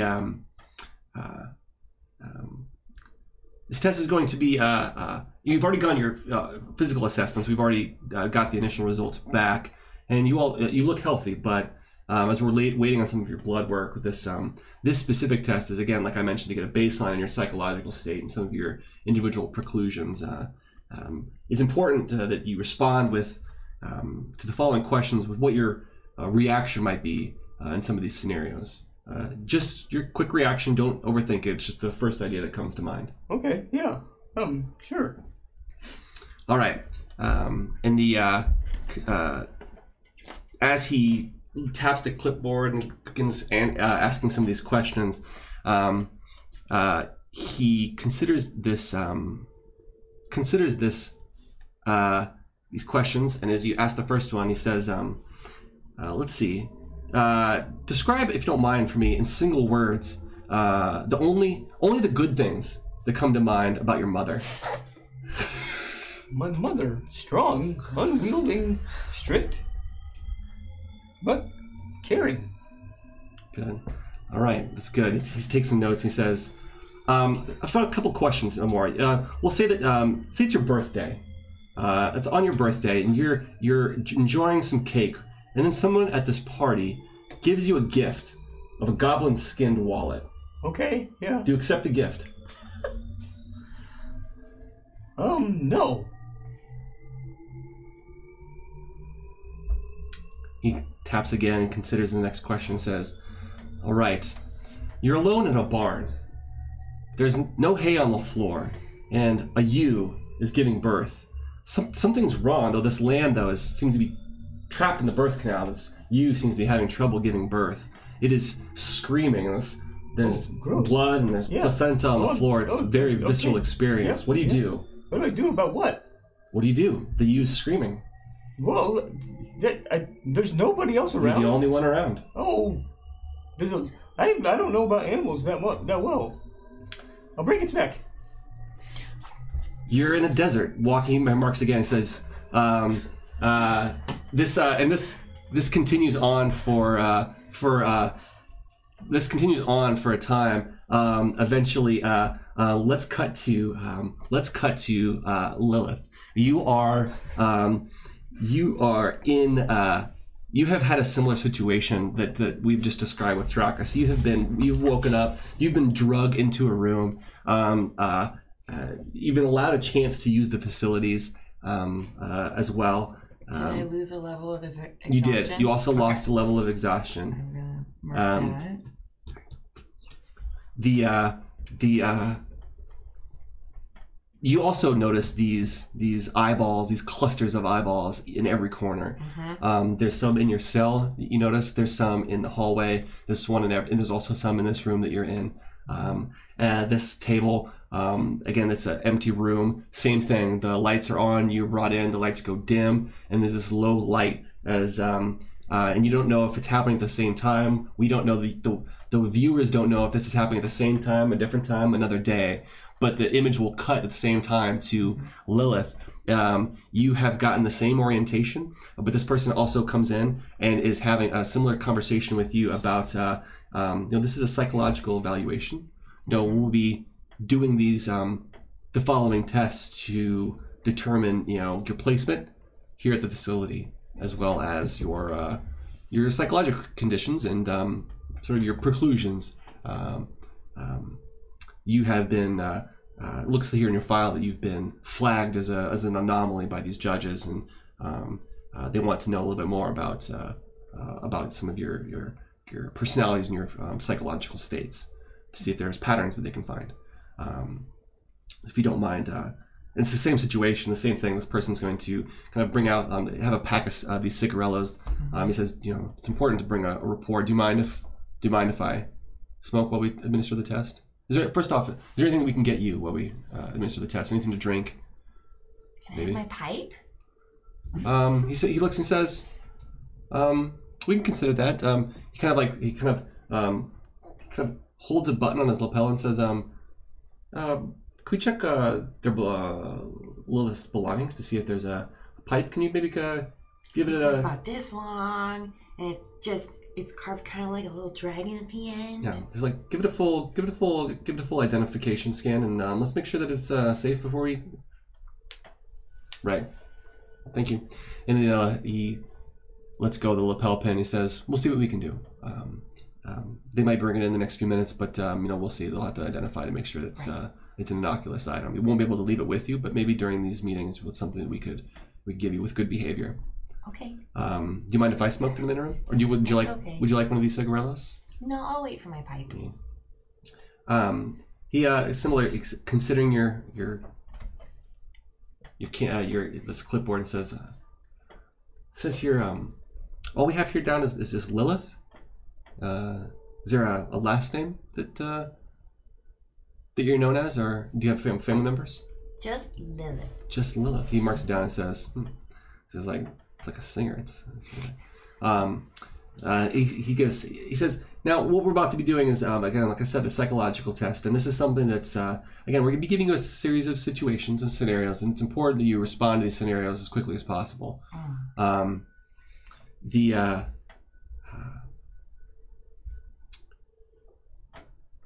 you mind if we start the test now? I suppose. The lights again are low in the room. The smoke is kind of trailing around this guy's head, and this same device that we described to Torakas is up. And as this test begins, this kind of like low tone is now even more obvious in your head. And these three lights are again considering every one of your like eye movements and body language changes as you are answering these questions. And there's a quick montage as we can hear Torakas' answers overlaid over yours as the responses begin to get rapid fire, and you get the viewers would get the sense of you guys are undergoing this for hours, maybe multiple hours as you guys are undergoing this. But we'll do a few. So Lilith, you get a few of the same ones, and just for effect, we'll give you some of the same ones as the viewer watches you lean into it. It starts off fun, right? It's just a series of questions, but as they start to speed up, you get similar ones. So, Lilith, it's your birthday. You're enjoying your cake. People are passing around gifts, and as you're opening your gifts, one of them is a well-made and freshly created goblin skin wallet with your name on it. Do you accept the gift? Goblin skin? Yes. Well, how did they get it? You don't know. Me? They look at you expectantly, smiling. Who gave it to me? A loved one. Well, of course I'll accept it from a loved one. Interesting. You've had a young boy, a small child. He is always in a good mood and very curious. As he takes your hand and leads you into his room, he shows you a collection of small rabbits. These rabbits are all necks twisted and on and pinned to a dissection wall. That's not right. That's just... You shouldn't do that to rabbits. Rabbits are meant to be cuddled and loved and little petted. You're in a desert and you're walking along the sand when all of a sudden you look down and you see a tortoise and it's crawling towards you. You reach down and you flip the tortoise over. You flip the tortoise over onto its back. I did not. The tortoise lays on its back. It's belly baking in the hot sun, beating its legs, trying to turn itself over, but it can't. Not without your help. Well, I never would have flipped it in the first place. But you're not helping. Why is that? I would have helped it. I would have picked it up and taken it with me and gotten it to its destination faster. The questions continue until you get into a series that are. What would it take for you to turn on a loved one? No. It doesn't happen. The close friend has shared with you that they have that they have romantic feelings for someone that you have a crush on, how do you respond? Next question, please. He kind of and makes another note. Kaz, let's flip over to you. You've had the same orientation. You've had the same person offer. We'll cut to the point where they offer you. Is there anything we can get you to drink? Is there anything that... Would you mind if I smoked during the assessment? Would it make you more comfortable in my presence? It would actually. It does. It seems to calm my nerves a bit. It's a horrible habit, but it does seem to steady my hand. You're welcome to have... Would you like one? I do not need it. And he kind of nods and makes a note and says, well, like I said, do you mind if we begin the test? Again, there's the overlay of, you hear Torakas and Lilith's questions and responses as the montage kind of goes back and forth as Kaz's very deadpan face is responding to these questions. We'll have a couple of Kaz's. Kaz, well, a couple of the ones that you've already heard.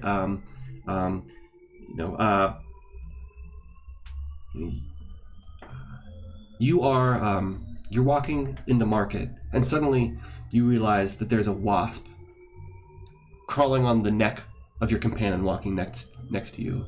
What do you do? I flick it away. Picture your mother in the house that you grew up in. She looks at you, disappointed, and tells you that she doesn't love you, that she never loved you, and that she regrets having you. What do you do? Nothing. You're passing a busy street corner on the way to a friend's apartment, and you see a small cardboard box next to a dumpster. Inside it is a tabby cat. A kitten, really. A real one with green eyes and a white spot on her nose yelling for food. What do you do? I take it with me.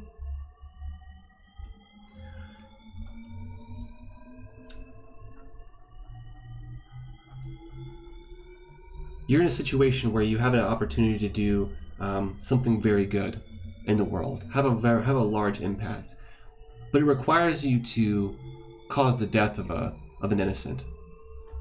What do you do?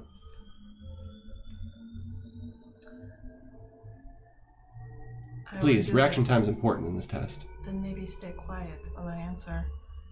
I will do it. They make a note and they kind of continue on.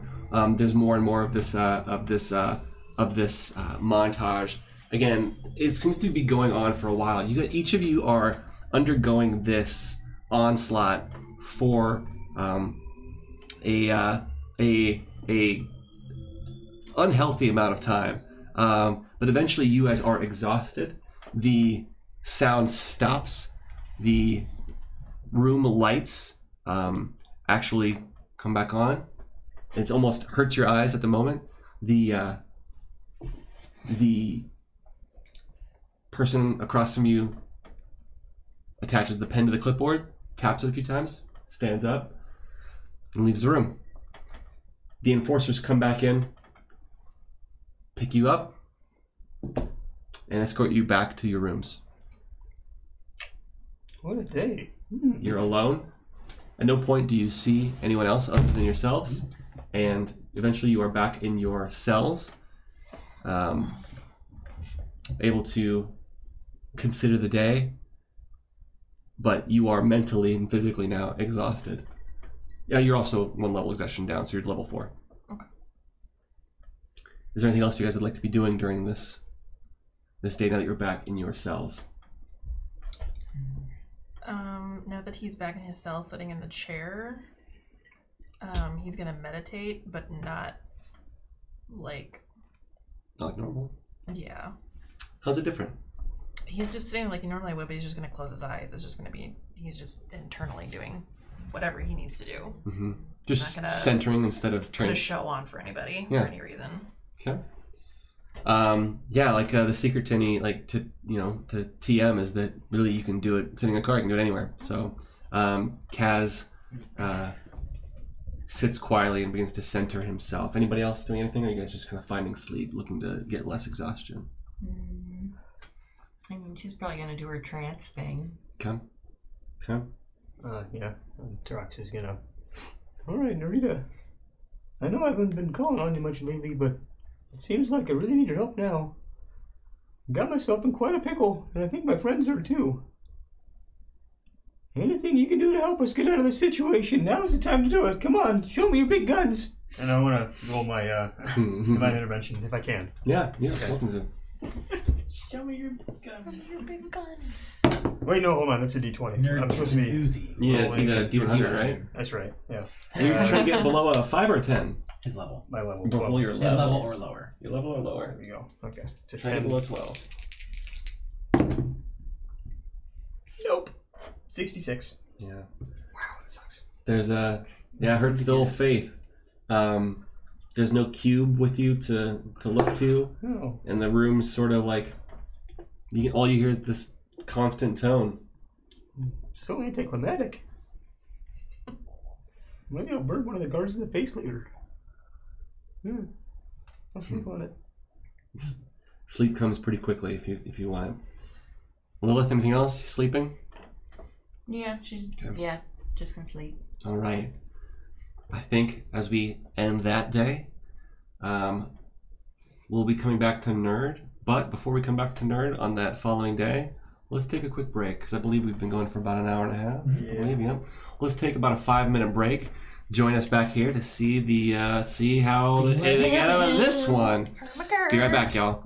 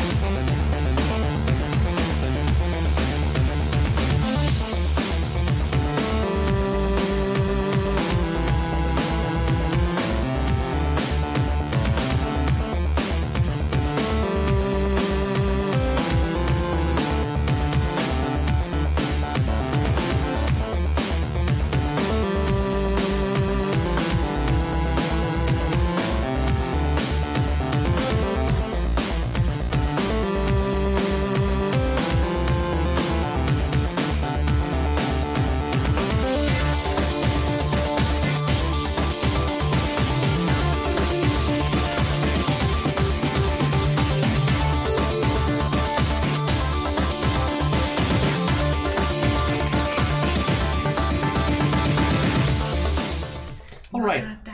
Welcome back, everyone. That's all Under your boob. Welcome back, everyone.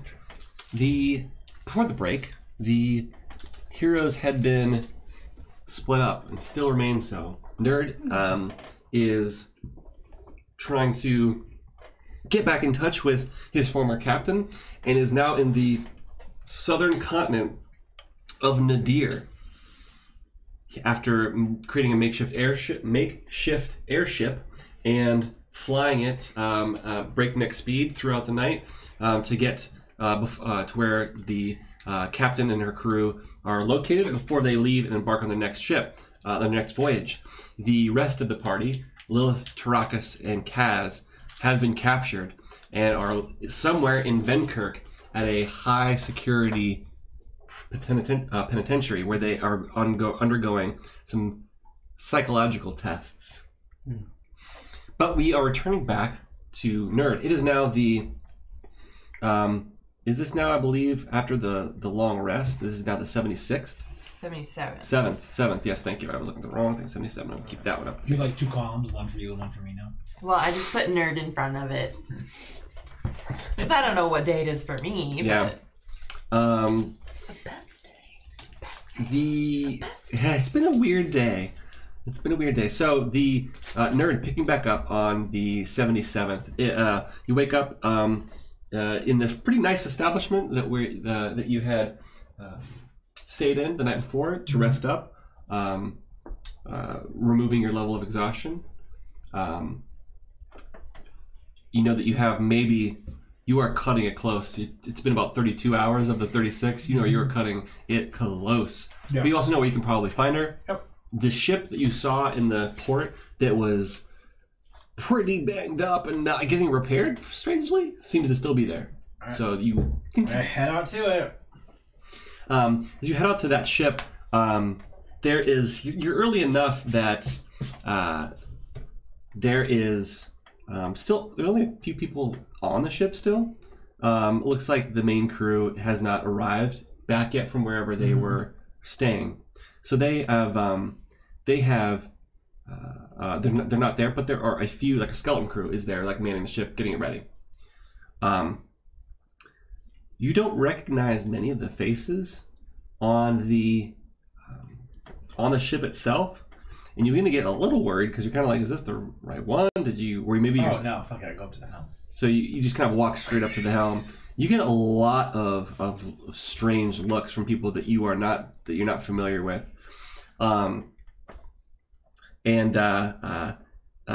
Eventually there is somebody that you're not familiar with,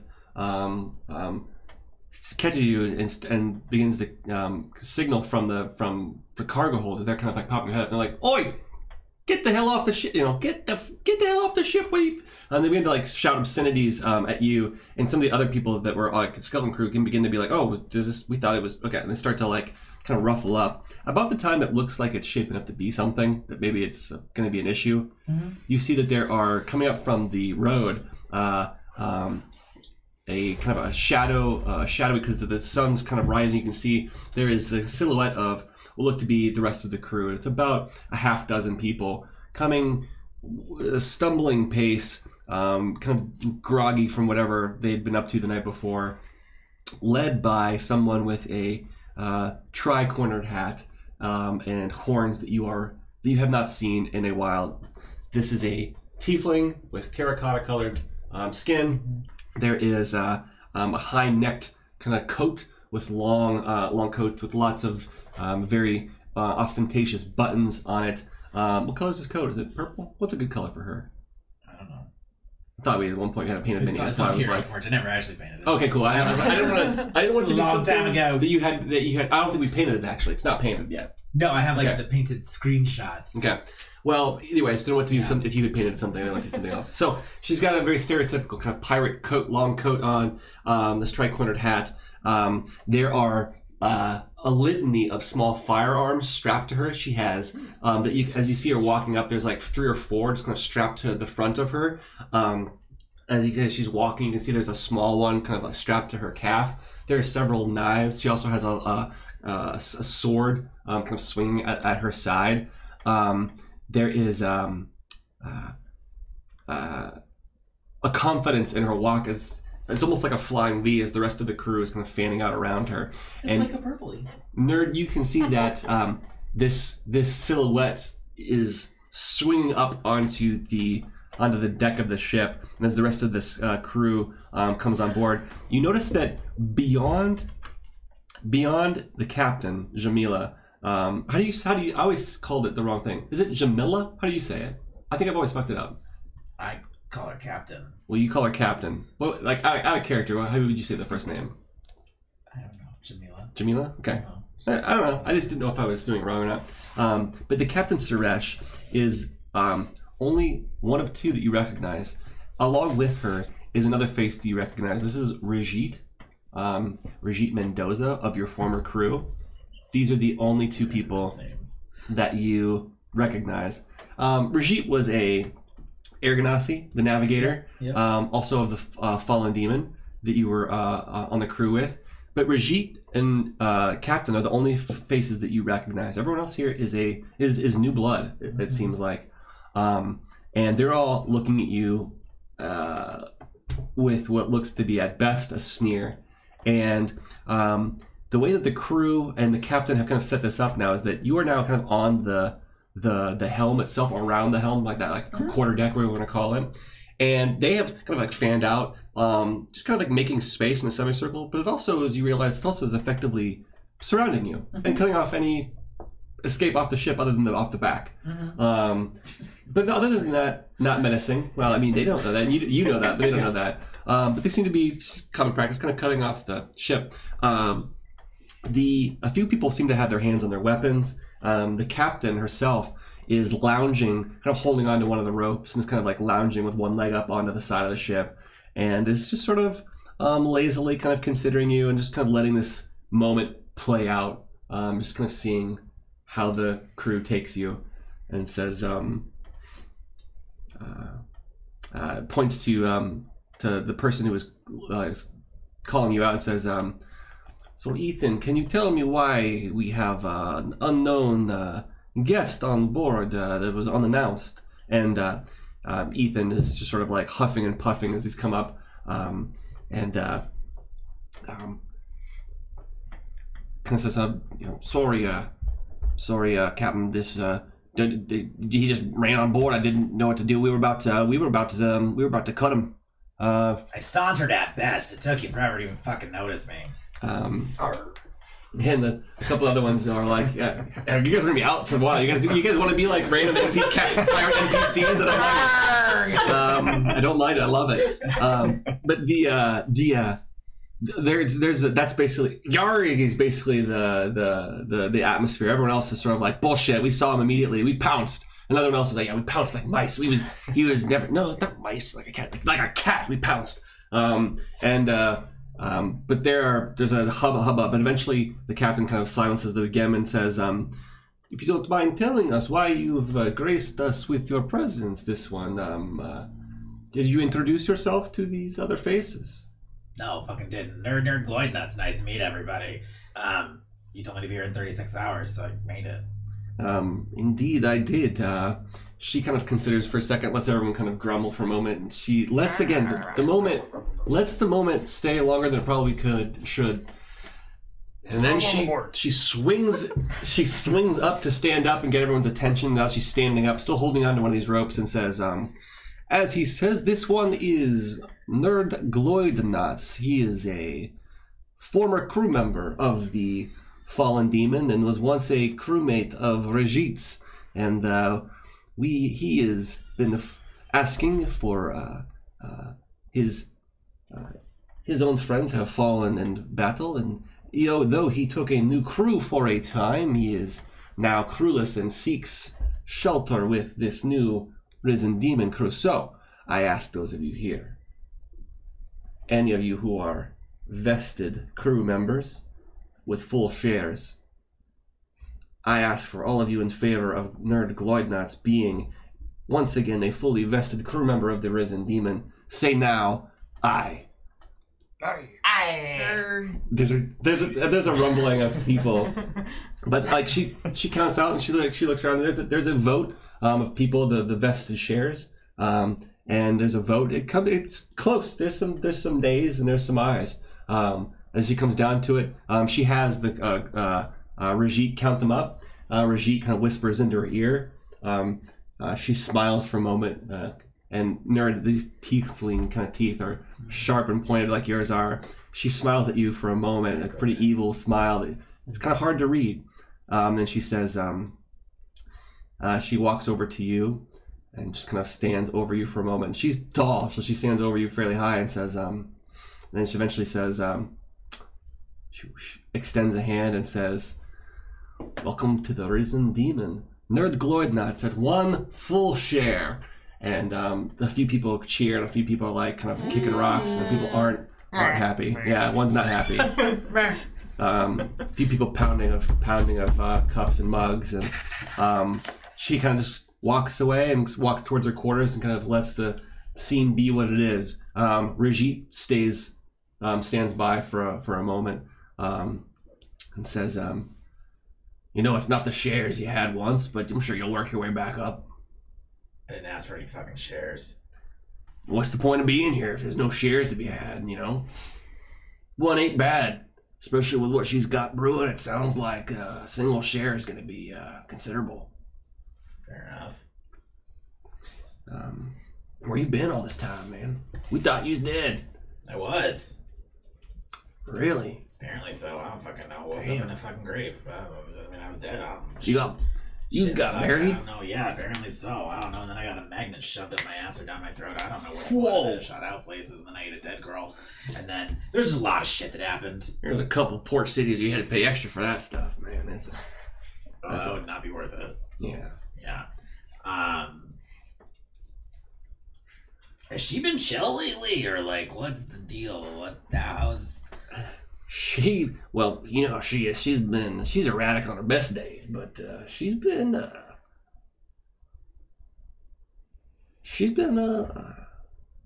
pretty successful. She's had a lot of wins consecutively, and you know, it's always a little bit eerie how well she knows things are going to be, where things are going to be at. Yeah, it's like almost like she has knows what her fucking future is like plotted out or something. Sometimes I don't know, I feel like that. Yeah, it does feel like that sometimes. Where the fuck is everybody else? Well, after the incident, after the attack of we lost the fallen demon. Some people came back, some people didn't make it, and some of the crew felt she was a little too eccentric, and you know, they were dealt with. Fair enough. Okay. It's good to have you back. Yeah, no problem. She's just like in her quarters, right? Usually, yeah, she stays in her quarters pretty near all the time, except for Beanles. Sweet. Okay, fuck that shit. I'm just gonna go walk in her quarters if I can. Yeah. She hates it when you do it, but you know, there was a time when you were welcome to come in and out whenever. You know, you still knock. You probably knock. But you know, there's a door, and are you just entering without announcing? Or are you knocking? I'll knock, but also open the door. Yeah. Shoot. There's like a very Captain Picard sort of come. You hear from the other side of the door. Sweet, I'll go in. You pop it open, and she is sitting up in the window sill of there's a sealed-in window where you can kind of look out the back of the ship. Again, it's broken because this ship sucks. This isn't their main ship. This is sort of their away ship, if you will, the drop ship. And so it's like half broken. She's just kind of sipping on some sort of steaming beverage, looking out the back of this ship out into the water. It's warm, so there's a lot of cold air kind of coming in, but she's just considering it, cupping it. She says, "Is there something on your mind, Gnurd? I mean, I figured it'd be good to have a conversation to start out with. You know, maybe that's a good plan instead of just assuming I get a share and all kinds of crap. But, yeah. So, first question, I guess, is when are you jumping the veil, or whatever the hell you want to fucking call it shit? There's a pause, and she takes another drink from this warm cup and says, she considers you for a moment and says, "How is it that you know my plans to go to the Vale?" Well, I already told you I knew that. I was like, that shouldn't be new news. Yes, but you didn't tell me how you knew. I don't fucking know. How would I know? She considers you for a second, and she says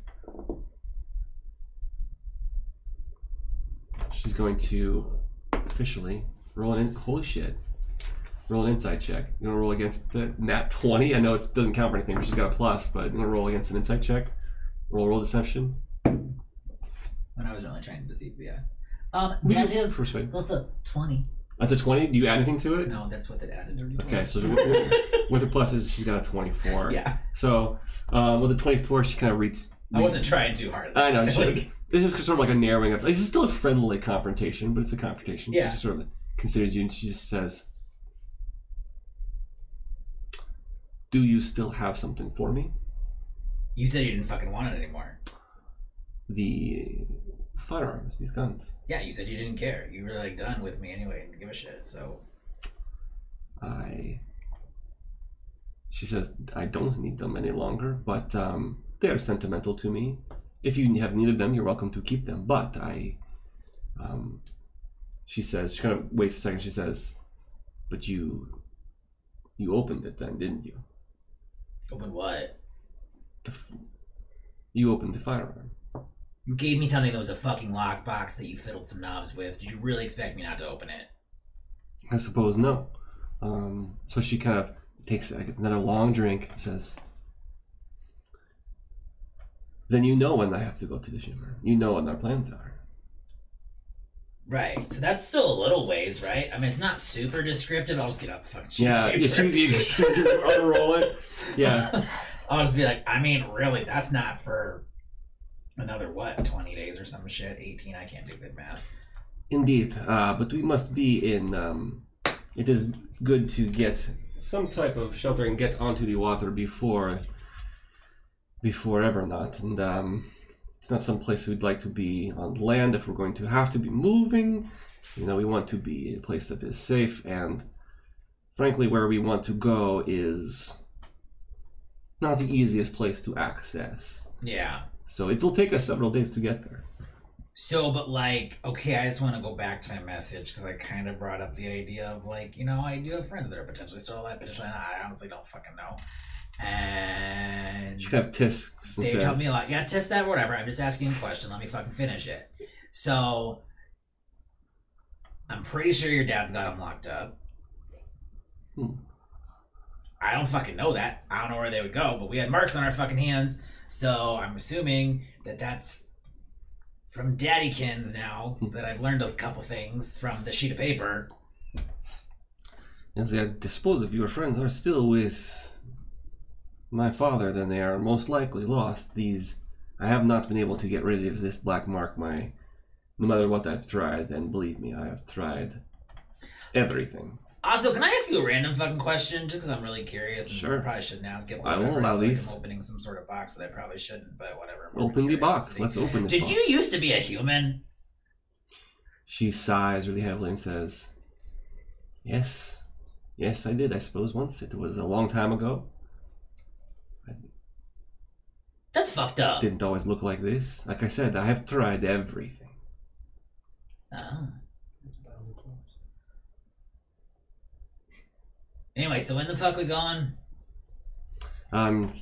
She says, we'll be here in port for, about another day. We'll sail for about a week, and then we will disembark. And we will have to travel, Like by foot? Disembark? Or do you just mean disembark like leave the dock? We will have to... She says, I have to leave some things a surprise, but let's just say, I don't plan on leaving the ship. But we will have to go inland some way. One other thing, how did you get this little thing? She says, that is a story. And like, how do you actually trust it? It could just be like self-fulfilling prophecy bullshit.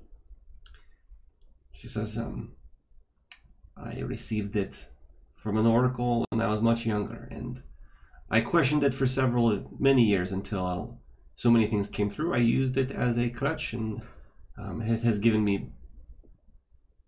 me great benefit over the years. So do you know what the redacted stuff is? She kind of looks at it and she says, Yes, I believe that is redacted, and I do not know. Never bothered to find out. Didn't think that might be super special. I do not know.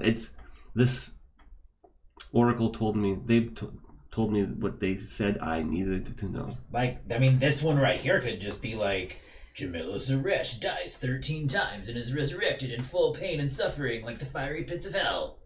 Or something. I don't fucking know. How do you know what it says? You're correct. I don't know that could happen. I will tell you this. I have died, and it was not on that sheet of paper. That's even extra fucked up. And I also didn't get rid of my mark, so you will not escape it that way either. Which is why I believe that you should... Is Oracle a person or a machine? I didn't see its true form, only its... The fuck does that mean? Presence. I didn't see its true form. So some random wispy ghost thing gave you a piece of paper? It was not a wispy ghost. There were lights, and there was... I could not see its permanent form. I don't know. I did not see a physical form. Okay. I know you're not a religious type, but it is the closest thing I have ever experienced to it. Trust me. No, I'm not a religious type. I've met a couple gods. They're just fucking machines. It seems we have things that we could share with each other. Tell me. You'd like to have supper together? We can maybe share some stories. Yeah. It seems you've met my father recently. I'd like to know his health. And well, no, I didn't meet him. I met some like weird little image of him. Yes, I have experienced the same thing. Often he would appear to me thinking that we were having quality time, and then I would touch him and he would vanish. That tracks. But she says, and as for your friends, I would recommend that you, if you would like, you can share some of your favorite memories of them tonight at dinner, and we can drink to the good times you had with your former crew. We'll cut back to a following day. She's so nice. Why don't you like her? And this is the This is the nice her. I know she's so nice.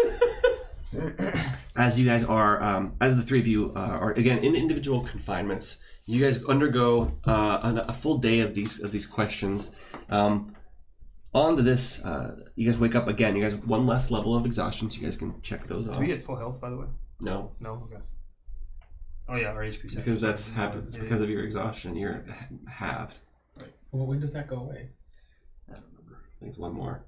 Right? Number 4 is... HP is habit number 4. Oh, it's this one? Number 4. Yeah, so you can, so you're welcome to just as of now, it goes back up to full. Yeah.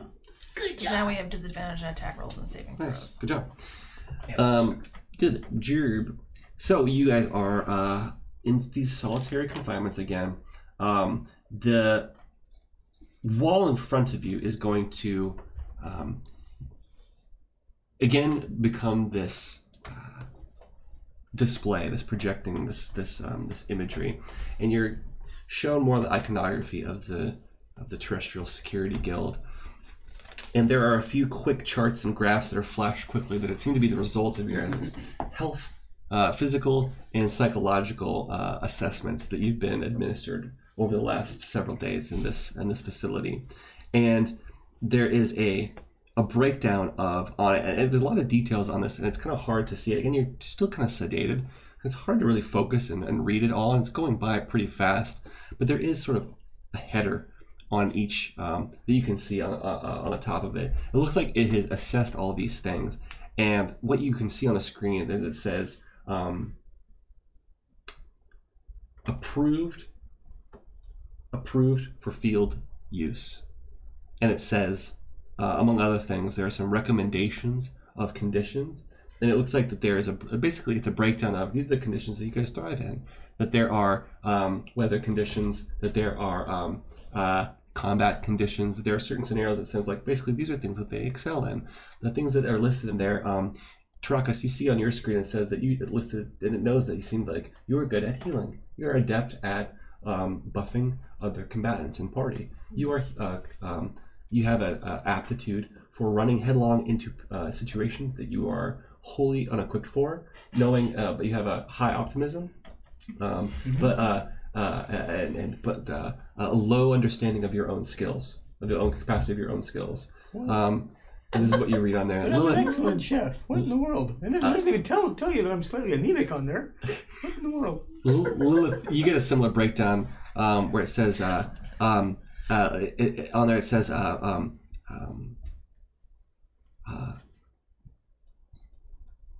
very low interpersonal skills. There is jealousy issues. It shows that there is an aptitude for violence, and it shows that there's a proclivity to there's an anger issue, that the thing is jumping up a little bit too quickly and getting out of hand.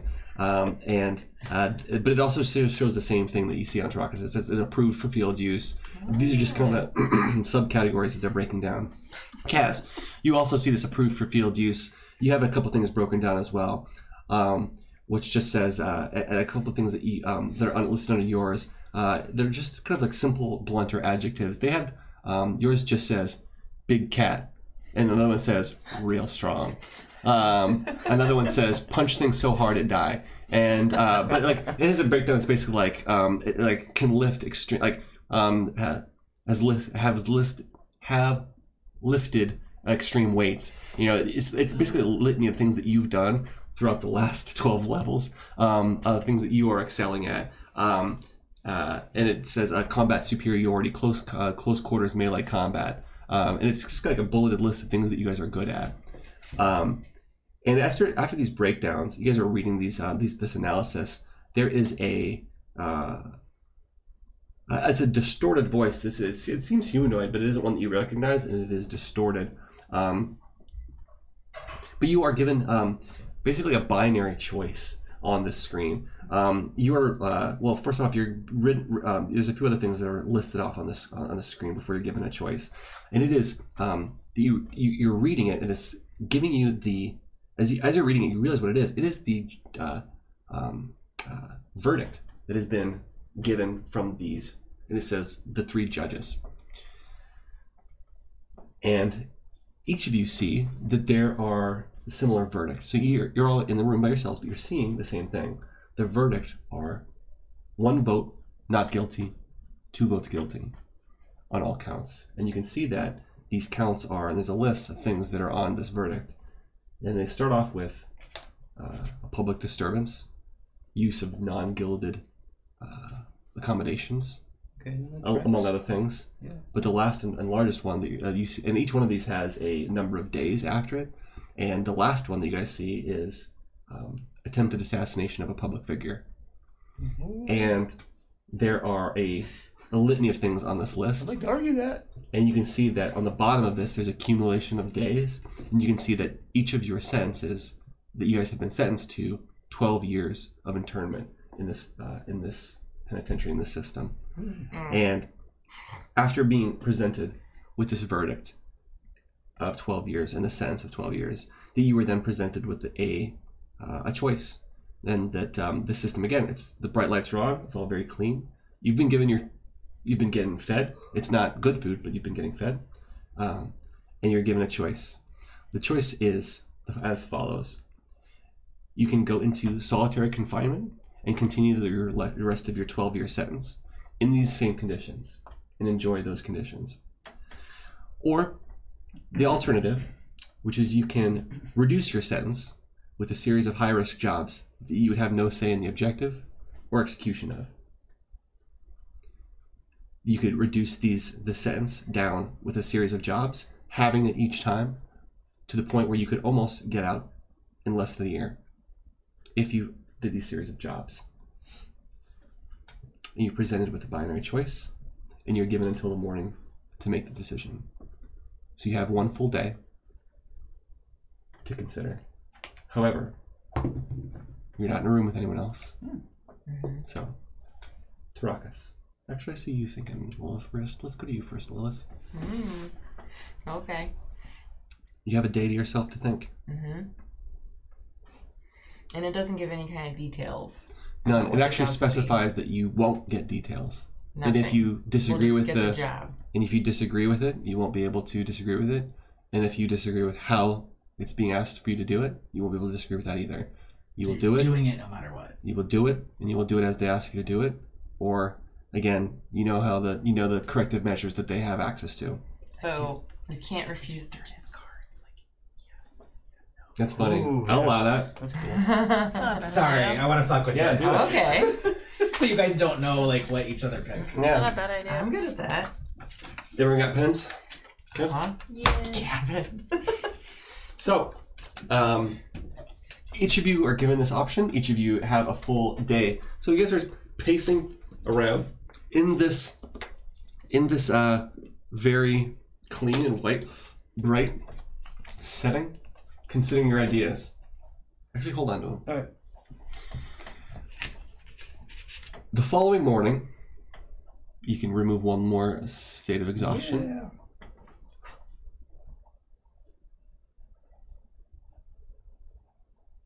And you realize now, I mean, it's probably fairly, it's obvious you guys have been there enough days and you're kind of checking for, like, how are they drugging you? It seems to be whatever it is, it's in the food. Like, you're being given a slurry, basically, like a food slurry. So there's no way if you just separate out. Like, if you want to not starve to death, you're going to be sedated. So you kind of have choices over, you can either be sedated and not have your levels of exhaustion, or you can not eat and slowly get exhaustion. But you wouldn't be sedated so much. So it's something you would just know passively from the last couple days of experiencing this. It's a thing that's on the table. But you are still sedated, but you're no longer exhausted. So, well, at least to that level. So, in the morning, you are all presented with this same option. This voice, again, as it's prompting, it's, prisoner 24601. What is your, I think I already used that once, actually, in the other prison. What is your decision? Let's go with you, Lilith, first. I'm gonna hold up your card. I will take the job. She's taking to the reduce jobs. my sentence. She's taking the job. She wrote the full statement. Yeah. I was like, I can't remember if I was supposed to write yes or no, so I'm just gonna write the whole thing. Yeah. And then I signed my name. And she signed her name on it. Okay. So, Lilith taking the job. Torakas, the same thing. In the morning, you're being asked if you were going to take it or not. Yes, So do it. I will do it. So you're going to do it. Kaz? I love it. So, Kaz says, fuck you. Yeah. I love this. I love it. You're welcome to my table anytime. So, Kaz, there's this, again, But does that mean yes or no? I'm assuming it means no. She said, like, It does mean no. Yeah, it means... He considered it, like... It means go fuck yourself. I'm not playing your fucking game. Yeah, I could see that. Kaz, there is, as the, during the one time of day that there is, you're being taken in and out of the room for your use the facilities, as it were. As you're being taken out and escorted, you can see that there's this hallway of all of these other doors. For the first time, you can hear or see another person, because at the far end, maybe 100, 150 feet away, at the very far end of this hallway, at the same time that you're being put kind of like you've used the facilities and now the door to your cell is open and you're being kind of escorted back into your cell. At the same time, Lilith and Torakas, you guys are both being escorted out of your cells by multiple enforcers to another facility, kind of being dragged, kind of being taken to another facility down this hallway away. But the timing is such that, Kaz, as you're being put back into your room, there's a 1 second as you're looking down the hallway, you see a flash of green hair. Is it green right now? Tell me what it is. Blonde. You got crazy hair. You see a flash of olive skin and braided blonde hair. In a jumpsuit that's doing nothing for her.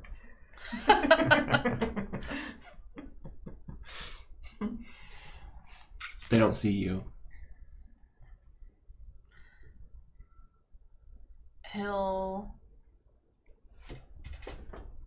bide his time and go back into his cell. You have a moment you considered something, but you just enjoy the last moment, seeing and the back of your companion's head. He has hope. He has extreme hope. And as you're guided back into the room, the door behind you hisses closed, and you are back in your solitary confinement. Now, there was one difference about the room. The one wall that is a projection screen, essentially, now features. Hold on, let me do some quick math here.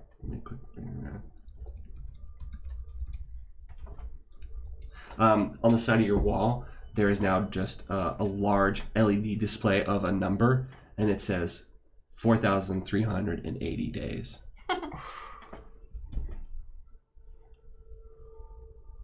I think that's a good place for me to end our session today. Did Lilith and Torakas see each other? We'll say that let's end there. Lilith and Torakas, you see each other for the first time in days, as you guys are being escorted into some sort of briefing room. But that's where we'll probably stop. As you guys are just outside of a room, and you guys would be, you guys are not alone. You see that there are 3 other cuffed individuals that you do not recognize that are also just standing outside of this room. I think that's where we'll stop. So let's stop the weird tone in the background and let's go to the metagame. You want to come with us? Let's go. Let's go to the metagame. Welcome to the metagame. Oh my god, it's the metagame! Oh. Aha! Okay, where we are here, this is the metagame. This is where we talk about tonight's session, where we talk about what happened, how the PCs are feeling, what their hopes and dreams are, and all the reasons that they hate their DM for what I've done to them. No. So, any thoughts on tonight's episode? How's everyone feeling? It was good. You're trapped. A little trapped? Yeah. A little anxious? Mm-hmm. Got my mojo taken away from me. Get your mojo taken? Nerd in a way agrees with the trapped feeling. Oh yeah. Oh. Wow, let's talk about that, because I really like that you pick up on that, because when I was considering, like, we have a split party, I want them all to be in the same headspace. And you told me, you gave me a heads up to the last episode, right? You were considering, you were calling the captain. Well, I said, yeah, they don't respond. I don't know who else to reach out to, so. And I love well, how do you feel? Let's talk about this. How's Nerd feel about having a new crew? It seems like you definitely weren't expecting or maybe loving that. Well, I kind of thought, no, that wasn't really in there at all. Like, I kind of was assuming I killed a few of them in the big explosion thing, remember? And you did, probably. That's what he said as much, was like, not everyone made it out. No. Not the explosion where I was on the ship. The exploding ship, I exploded. Oh. They don't know that was you. Right, but I do. Yes. Yeah. Yeah, you're right. Yeah, and I'm assuming at least the one guy, I'm assuming Tobias was at least on that. I could let's talk wrong, about this. Since this is the metagame, let's talk about that. You guys were a long ways away, and what you guys saw was there were ships in the harbor, and as you guys got a long ways away, you guys saw a massive explosion. But not in the harbor. It was off. It was off a bit, where the ships, or a ship would be out in port. I don't know a way to not tell you guys this, but since it seems to matter, this ship that you're on, you haven't seen their ship yet. Right. Maybe, I don't know if this is where, how would you ever know it if I don't tell you guys out of character? What actually happened there? Remember, there was a buyer. The Commonwealth was about to make a huge pickup. Yeah. Now, there was also agents from Suresh there to basically pinch a big share of that black powder, which is why she doesn't need you anymore. Because she stole like a life's worth supply of it, right? It's shitty though. It is shitty. That is an angle that you have. If you consider it, it is shitty. And she would know this now at this point. Okay. Also, another thing, the vast majority of the black powder and where you guys set the charges was on what ship? The Commonwealth one. It was on the Commonwealth ship. Yeah. You guys blew the fuck out of the Commonwealth ship. You did not blow up her ship. Right, because I was just destroying the gunpowder. Right. Yeah. So her ship still has her gunpowder that she stole. Yes. And you didn't kill anyone in her ship. You killed all the Commonwealth people in the ship. Right, but see, it seemed like if all her people were off. If her ship was the one that we were looking at, they got close to and then we fizzled out on. Yeah. But like that wasn't her ship, or that was. Like, that's really the question. Because my impression, at least, was that there's the Commonwealth ship you guys... Crazy-ass iron-bound ship. That's her ship. Okay, but my impression was that was the one dropping off the gunpowder. at the thing. I didn't realize that was It's her own thing. That was what Okay. we saw. So there was a third There's ship. a lot going on there. There was a third ship dropping off the gunpowder then. If you and here's the teaser. If you remember, that ship you guys never really saw because you're like, where did it even come from? There was a massive fog bank cloud, and it came from out of nowhere. I was teasing you guys with that was the first airship. There's been a airship there in Venkirk, kind of hiding out, kind of like recon, like doing recon. I thought the fog was around. And that's what dropped off those barrels. Got it. That makes more sense. Okay. That's why there wasn't another ship there to, like, where's the third ship? I kind of wanted you guys to be like, where's this other ship? Yeah. That was that was supposed to be a red. That's why I thought she was kind of working with Daddy for a while because I thought, especially when you described the fog stuff, I was like, wait, so is she still working for him? But he doesn't know that she's her or something weird like that. I got a lot of things going on back here. Because I thought the fog was around her ship and then also around the airships. I didn't realize there was an airship that night. That makes sense. It's just kind of like they're like hide a ship out. There's gonna be more. I'm gonna make it even more confusing. So just wait. It's gonna get even more fun. But yeah, that's the idea that behind it is that she was she's unscathed. You haven't killed any of her crew necessarily, not recently anyway. But yeah, being a part of the crew, having a share, being a part of the crew again, that was interesting. So feeling trapped, huh? I like that. Let's see. What else? What else? Was there any collateral damage this week? Our freedom. Our freedoms. It's gone. Yeah. You've been back in 12 years or less. How'd you guys like those tests? Ugh, I hate being put on the spot with questions. Yeah. It's the worst. Yeah. You did really good with it though. Yeah, you do a good job. I was like, how can I ask more questions to get more information to give me longer to answer? Like, whatever works. Off camera, yeah, you called out that those are basically the boy comp test questions. They are. Yeah, well, some of them verbatim. Yeah. Also, like, Gnurd would like to just send a big ol' fuck you to Lilith for that. it was from a loved one. I guess it was from you. Like you took it off your ankle or something. Oh my god. Okay, now I appreciate the answer. Yeah. I was like, no one would give me that except for Gnurd because it would be something sentimental then. Did he peel himself? I know. That's why I was like, this is weird. But You're all getting anyway, goblin leather for Christmas. I had some more. Really, what it is just a big patch of dry skin that fell off. And Ew. Icky. Sorry, I got a sunburn. Just all came off at once. Isn't Nerd's goblin wallet just his butthole anywhere? Prison wallet. Prison wallet, that's what it is. What about so the people voting on the Kaz filling out just gonna live out the sentence, and the two of you maybe up for some changes, maybe up for some. I'm gonna skip the first chance I get for some other side quests. Maybe. I don't know. We'll find out what happens. It's gonna be something twisted. I know. That's why I'm like. Yeah. Or not. My curiosity is: are you gonna go get your stuff back? As long as I get my in order spell to slots. do the quest, or are you gonna? Yeah. Right. They've got to have some way to. Are they gonna give control you it like still, 'cause there's that default thing in our gear? brain. Yeah, what do you guys think about that? How do you guys like that? I hate it. The brain bandage thing. I'm guessing like to do that you had to shave part of my head, so I'm not happy about it. Yeah, probably a little They bit. didn't have to, but they did. They did it just because. They didn't have to decide first. The big old sorry, shade spot right there. Oh, we were putting it on the other side. Oh well. Yep. Chris just changes like a cool undercut. Yeah, that's crazy. That's real interesting to see what's going to happen next week. See what those the missions might be. See what Gnurd and the crew of the Risen Demons going to be doing, and Kaz living out some prison time, seeing if Kaz loses his mind or if Kaz even considers a breakout of his own, or at least attempting, or is maybe going to be trying to He's on vacation. just living out his best life. Meditating every day, getting free food. Yeah. It wouldn't be one of my campaigns if I didn't split the party for an extended period of time.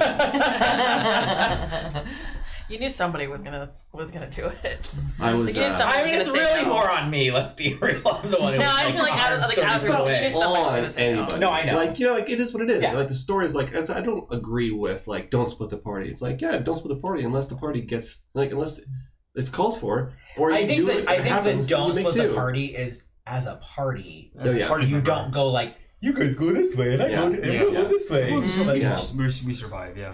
But I mean, I think this is fun. I think it gives people chances to kind of explore the characters, who they are, without the rest of the group. You know, does Gnurd? I'd be interested to see, like, does Gnurd become a different person with this crew? It's so much trouble. Are you going to keep the same like kind of person who you are with the? I already feel like I'm probably.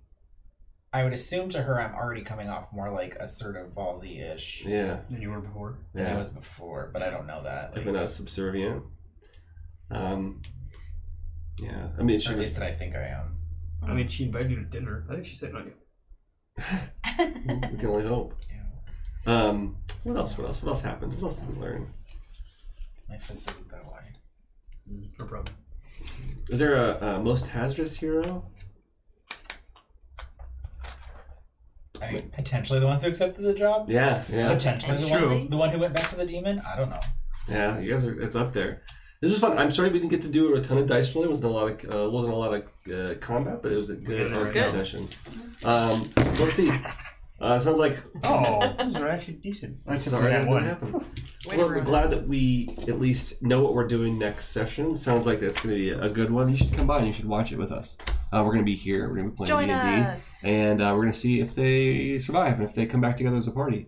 That's going to be a good one. I'll be here. They'll be here, and you should too. So, same time, same haphazard station, and we will see you all next week. There you go. Bye.